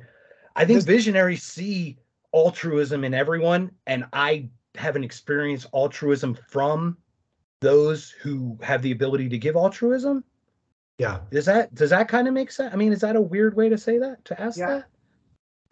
What's coming up is, and I apologize for my frantic thought on it. I'm trying to work it out in a correct question that's constructive, because this isn't a bitch fest. This has been highly entertaining. I'm just grateful for the conversation, because you explained some very beautiful concepts that I need to listen through and really work on adopting. in that way. I just seem to find that the visionary who is becomes the tyrannical person who isn't. And only when one can become to that critical mass of not being affected by, right? Like the one who can push the buttons. The visionary is not the powerful until they can control all the things, right? I know that's deep, man, I apologize it's so late. So if that's something we table for another day. Well, let me respond. Like I have some things coming up here. Because when I lens this from evolutionary terms, because what you're bringing up are closer to us and the remnants that are left over. But the more mass of people that are consciously evolving and know their freedom on the inside is going to reflect itself on the outside in terms of the world that we're creating and projecting on the outside. It's the best way that the change you want to see in the world, kind of. I mean, and that. Yeah, and the best way that I could put it is like when people clean their inner climate, the ramifications will be the Earth's climate. It's not the other way around. That's where people are getting confused. So the more people that it's the clean your room in a weird way, clean your room aspect, right? Go inward, and if you keep your stuff straight, obviously, and everyone does that, then outwardly it will become. Then all these things that are stemmed from fear are going to fall away in evolutionary terms. They will be antiquated the more that people are aware of the choice there. And that is such a visionary mindset. It's a thing that you get to, and it's funny because I've sprung to that, but I've reverted. I go back and forth, and I personally, I had an okay position at a company, and I'm making about half of what I used to make because I want no leadership. I want none of that. I know the reason that is in me is I have an anti-authoritarian mindset from a bunch of things, but the biggest part of it is like I think I would be the tyranny that I see in others when I criticize power. And it's always my concern that I will become the evil. And I hate to say evil because it just sounds like, but there's a combative relationship, right? You work in wrestling. Manager has a combative relationship with an employee, right? But they are a yes person to the owner, but I'm not a yes person to anyone. So it's like you play that constant dance of, I think I would be very authoritative as a manager. Like I wouldn't put up with guff because that would be my style, but it doesn't work well with others. But that's not how it would work in my house, because it would work the way I'd want it to be run, if that makes sense, right? So knowing all these things in myself, I've actually held myself back from leadership and authority and those positions for my own personal fear that I wouldn't be altruistic anymore. Like I can do a podcast because we can talk concepts, and this doesn't hurt anyone ultimately if someone can listen to it, take it, and not take it. But if I do something, oh, sorry, go ahead. I was going to ask, so I could be on terms with you. What is the difference between altruistic and authoritative? Well, altruistic would be doing something. Okay, where altruism becomes authoritative is when I think that we need to do something for the betterment of all. That's my altruism, but it conflicts with your actually being better for you, because it's not better for you or a percentage of people. That's where it becomes authoritative, right? We can use COVID. It was altruistic so you wouldn't kill your grandmother to get the shot. It became authoritative when people were getting fired for not getting the COVID shot, even though they've been exposed and been frontline workers that we applaud this whole time, who have gone through twice, haven't gotten it twice and are completely have natural immunity, for example. Right. That altruism of saving your grandma, which is the narrative from by the way, the visionary mRNA technology. Once again, I believe in visionaries. That's not the ideas of the stuff. It's how we use them that I'm having problems with. Those visionaries misusing that to become authoritative. That is where altruism becomes authoritative. I don't know it. You don't see it in Star Trek because they never addressed it, but there's got to be people who are not doing anything, and you're like, why are you not doing anything with everything allotted to you, right? And I'm sure there's somebody coming down on them in some way, going, you're not living up to your Federation duties. We never talk about it because that's not what the concept of the show is, right? Right. But let's be honest, it's great to be on a honeymoon, but when you get back from the honeymoon, the reality hits. It's different. It's different. This isn't critical. This is just looking at the full pictures. I want to be clear that I'm trying not to be negative, but I am being negative. I think we need to represent all the sides to have a healthy conversation. Do you feel that there is such a power that is neither authoritative or altruistic? No. And I think that's what it is. I think we should always have checks and balances at all times, on all costs, on all sides, right? Like, I fear that at some point, with the sovereignty of the individual, no one 100% is going to be happy. Government has to have authority. There have to be laws in place, right? Even if you don't like the law, it's there for some purpose, correct? When we get to the point of altruism, we want to help others. By forcing that help on others, it can be a big detriment to the people who don't want it forced upon them. Right. And that's all I'm simply saying is, if we are to recognize the sovereignty of the individual, it's almost like this overall arching thing is practically impossible, other than for the guise of society, right? Like, we need to live together. And those are the concepts I think about, and I don't know if there are answers, because they are probably they're probably from the scarcity mindset, but we're not at the abundance mindset yet. Well, I think the nuance, like, I know you brought up the entity of the government, and that wasn't really the nuance of my question. My question is more towards the individual. Is there such a power that is neither altruistic or authoritative? Like, use lay terms, are there non-player characters in the world? Yeah, there are a few, but I would say most people want to help. And even if they want to help, some people want to tell you how to do it. So you could have altruism and authoritative. You can have authoritative without it. You can have altruism without the authoritative part, where I just want for everybody. So I think there's a balance, right? I don't know if those are the binary pieces that we're talking about. That's not the 1 or the 0, but it's close, right? I think to your point, it is a little bit close that we're kind of getting there. But you ask a very good question. I would have to say, okay, I always have a thought initially compel me to change my mind. I would say no. Everyone has a percentage of both throughout their body, whether it's like, I want to help people, but I also tell people how to help. Like, baby, I want you to feel good in the morning. So you know what you need to do? You need to do this so you feel good in the morning. It's like that. No, she needs to do what makes her feel good in the morning, not what I think, right? That's the authoritative part. Versus the altruism is, I want her to feel good in the morning.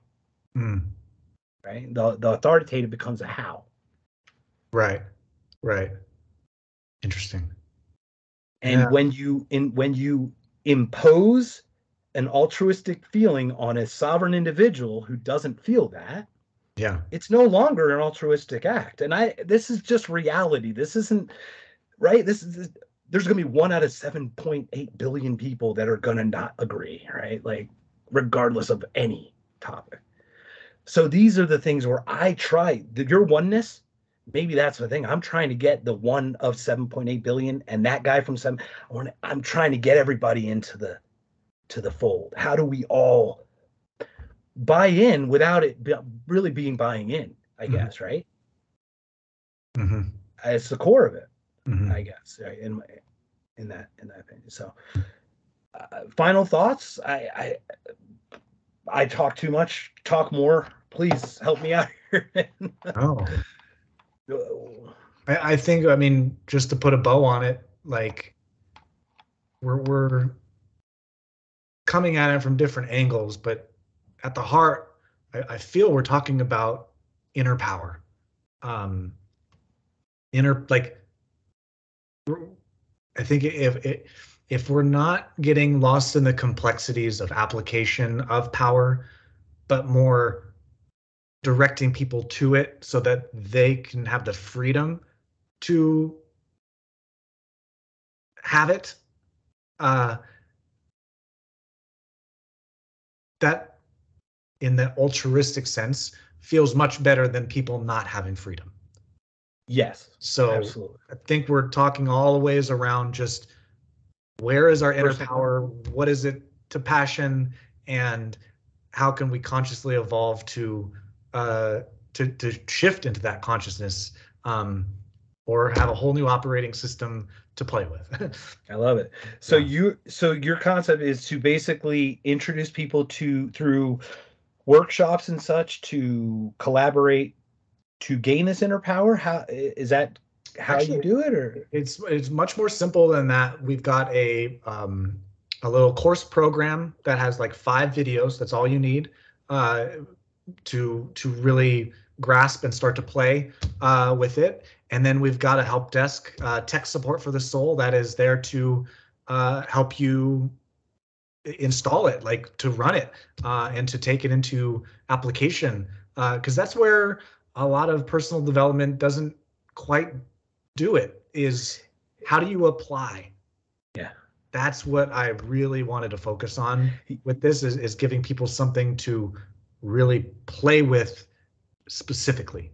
Right. And I would not call your thing like a self-help thing. That's doing it injustice. But in that vein of helping oneself, Exactly.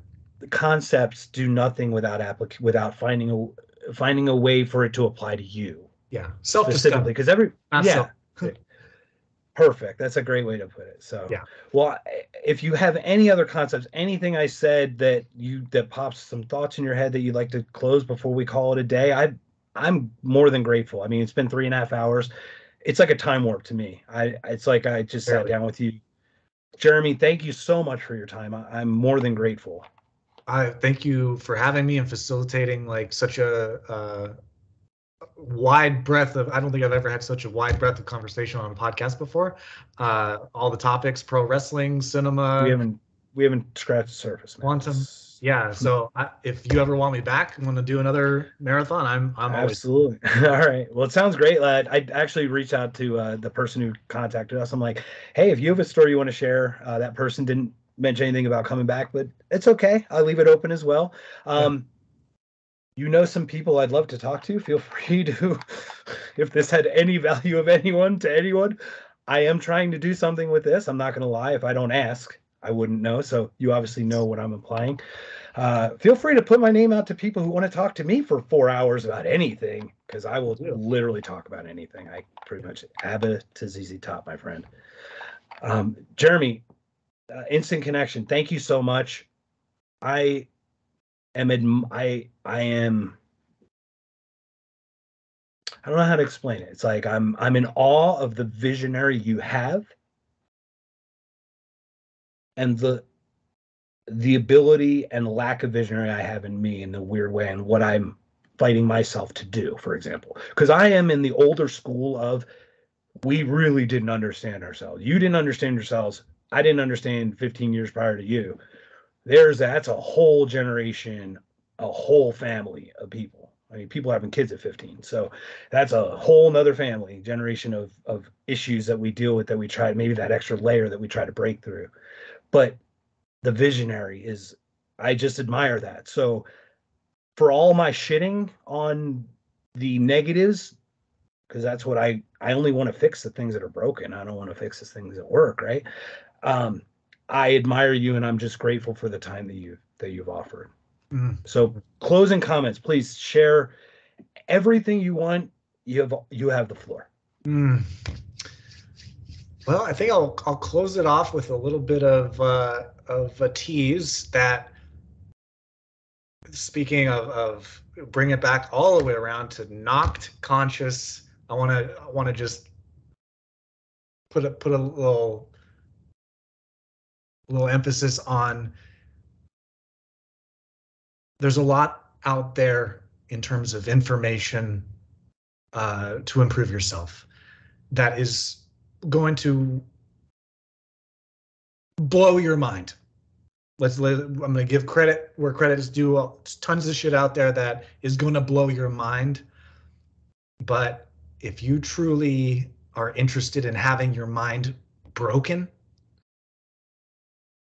please contact me, request an invite to iSelf, powered by Imagination Technology, because yeah, it's the difference between having your mind blown and having your mind broken. And that's what you need to truly consciously evolve.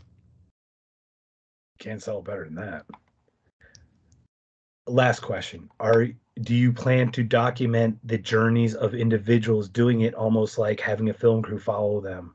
Yes. Have you thought about, look at that. For those that that's where my vision, I already go into like thinking how you would. For those that's that what I give permission, okay. for 100%. That's so cool. Awesome. Well, good. Really good luck. And that's launching very soon. We don't have a date yet, but you have that coming up.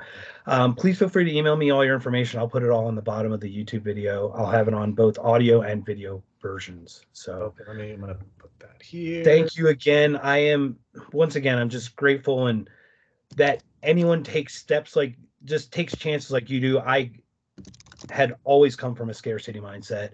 I own my own house. I have a property. I'm grateful for everything I have, but it is, even without what I have and own, it's scarce. It's still not abundant, in the large scheme of things. So I'm grateful for you having an idea that allows for that abundance to spring forth. So soul's work. Thank you again, man. Cool. Maybe we can connect again in the future. Like I said, please feel free to pass my information to people who I'd like to talk to. So, but thank you again, Jeremy. It's been a pleasure. Welcome to Knocked Conscious. I'm glad that it resonated with you. It certainly, your journey certainly resonates with me. So loved it. Had so much fun. See you soon. Thank you again. Have a great day. Take care. Bye.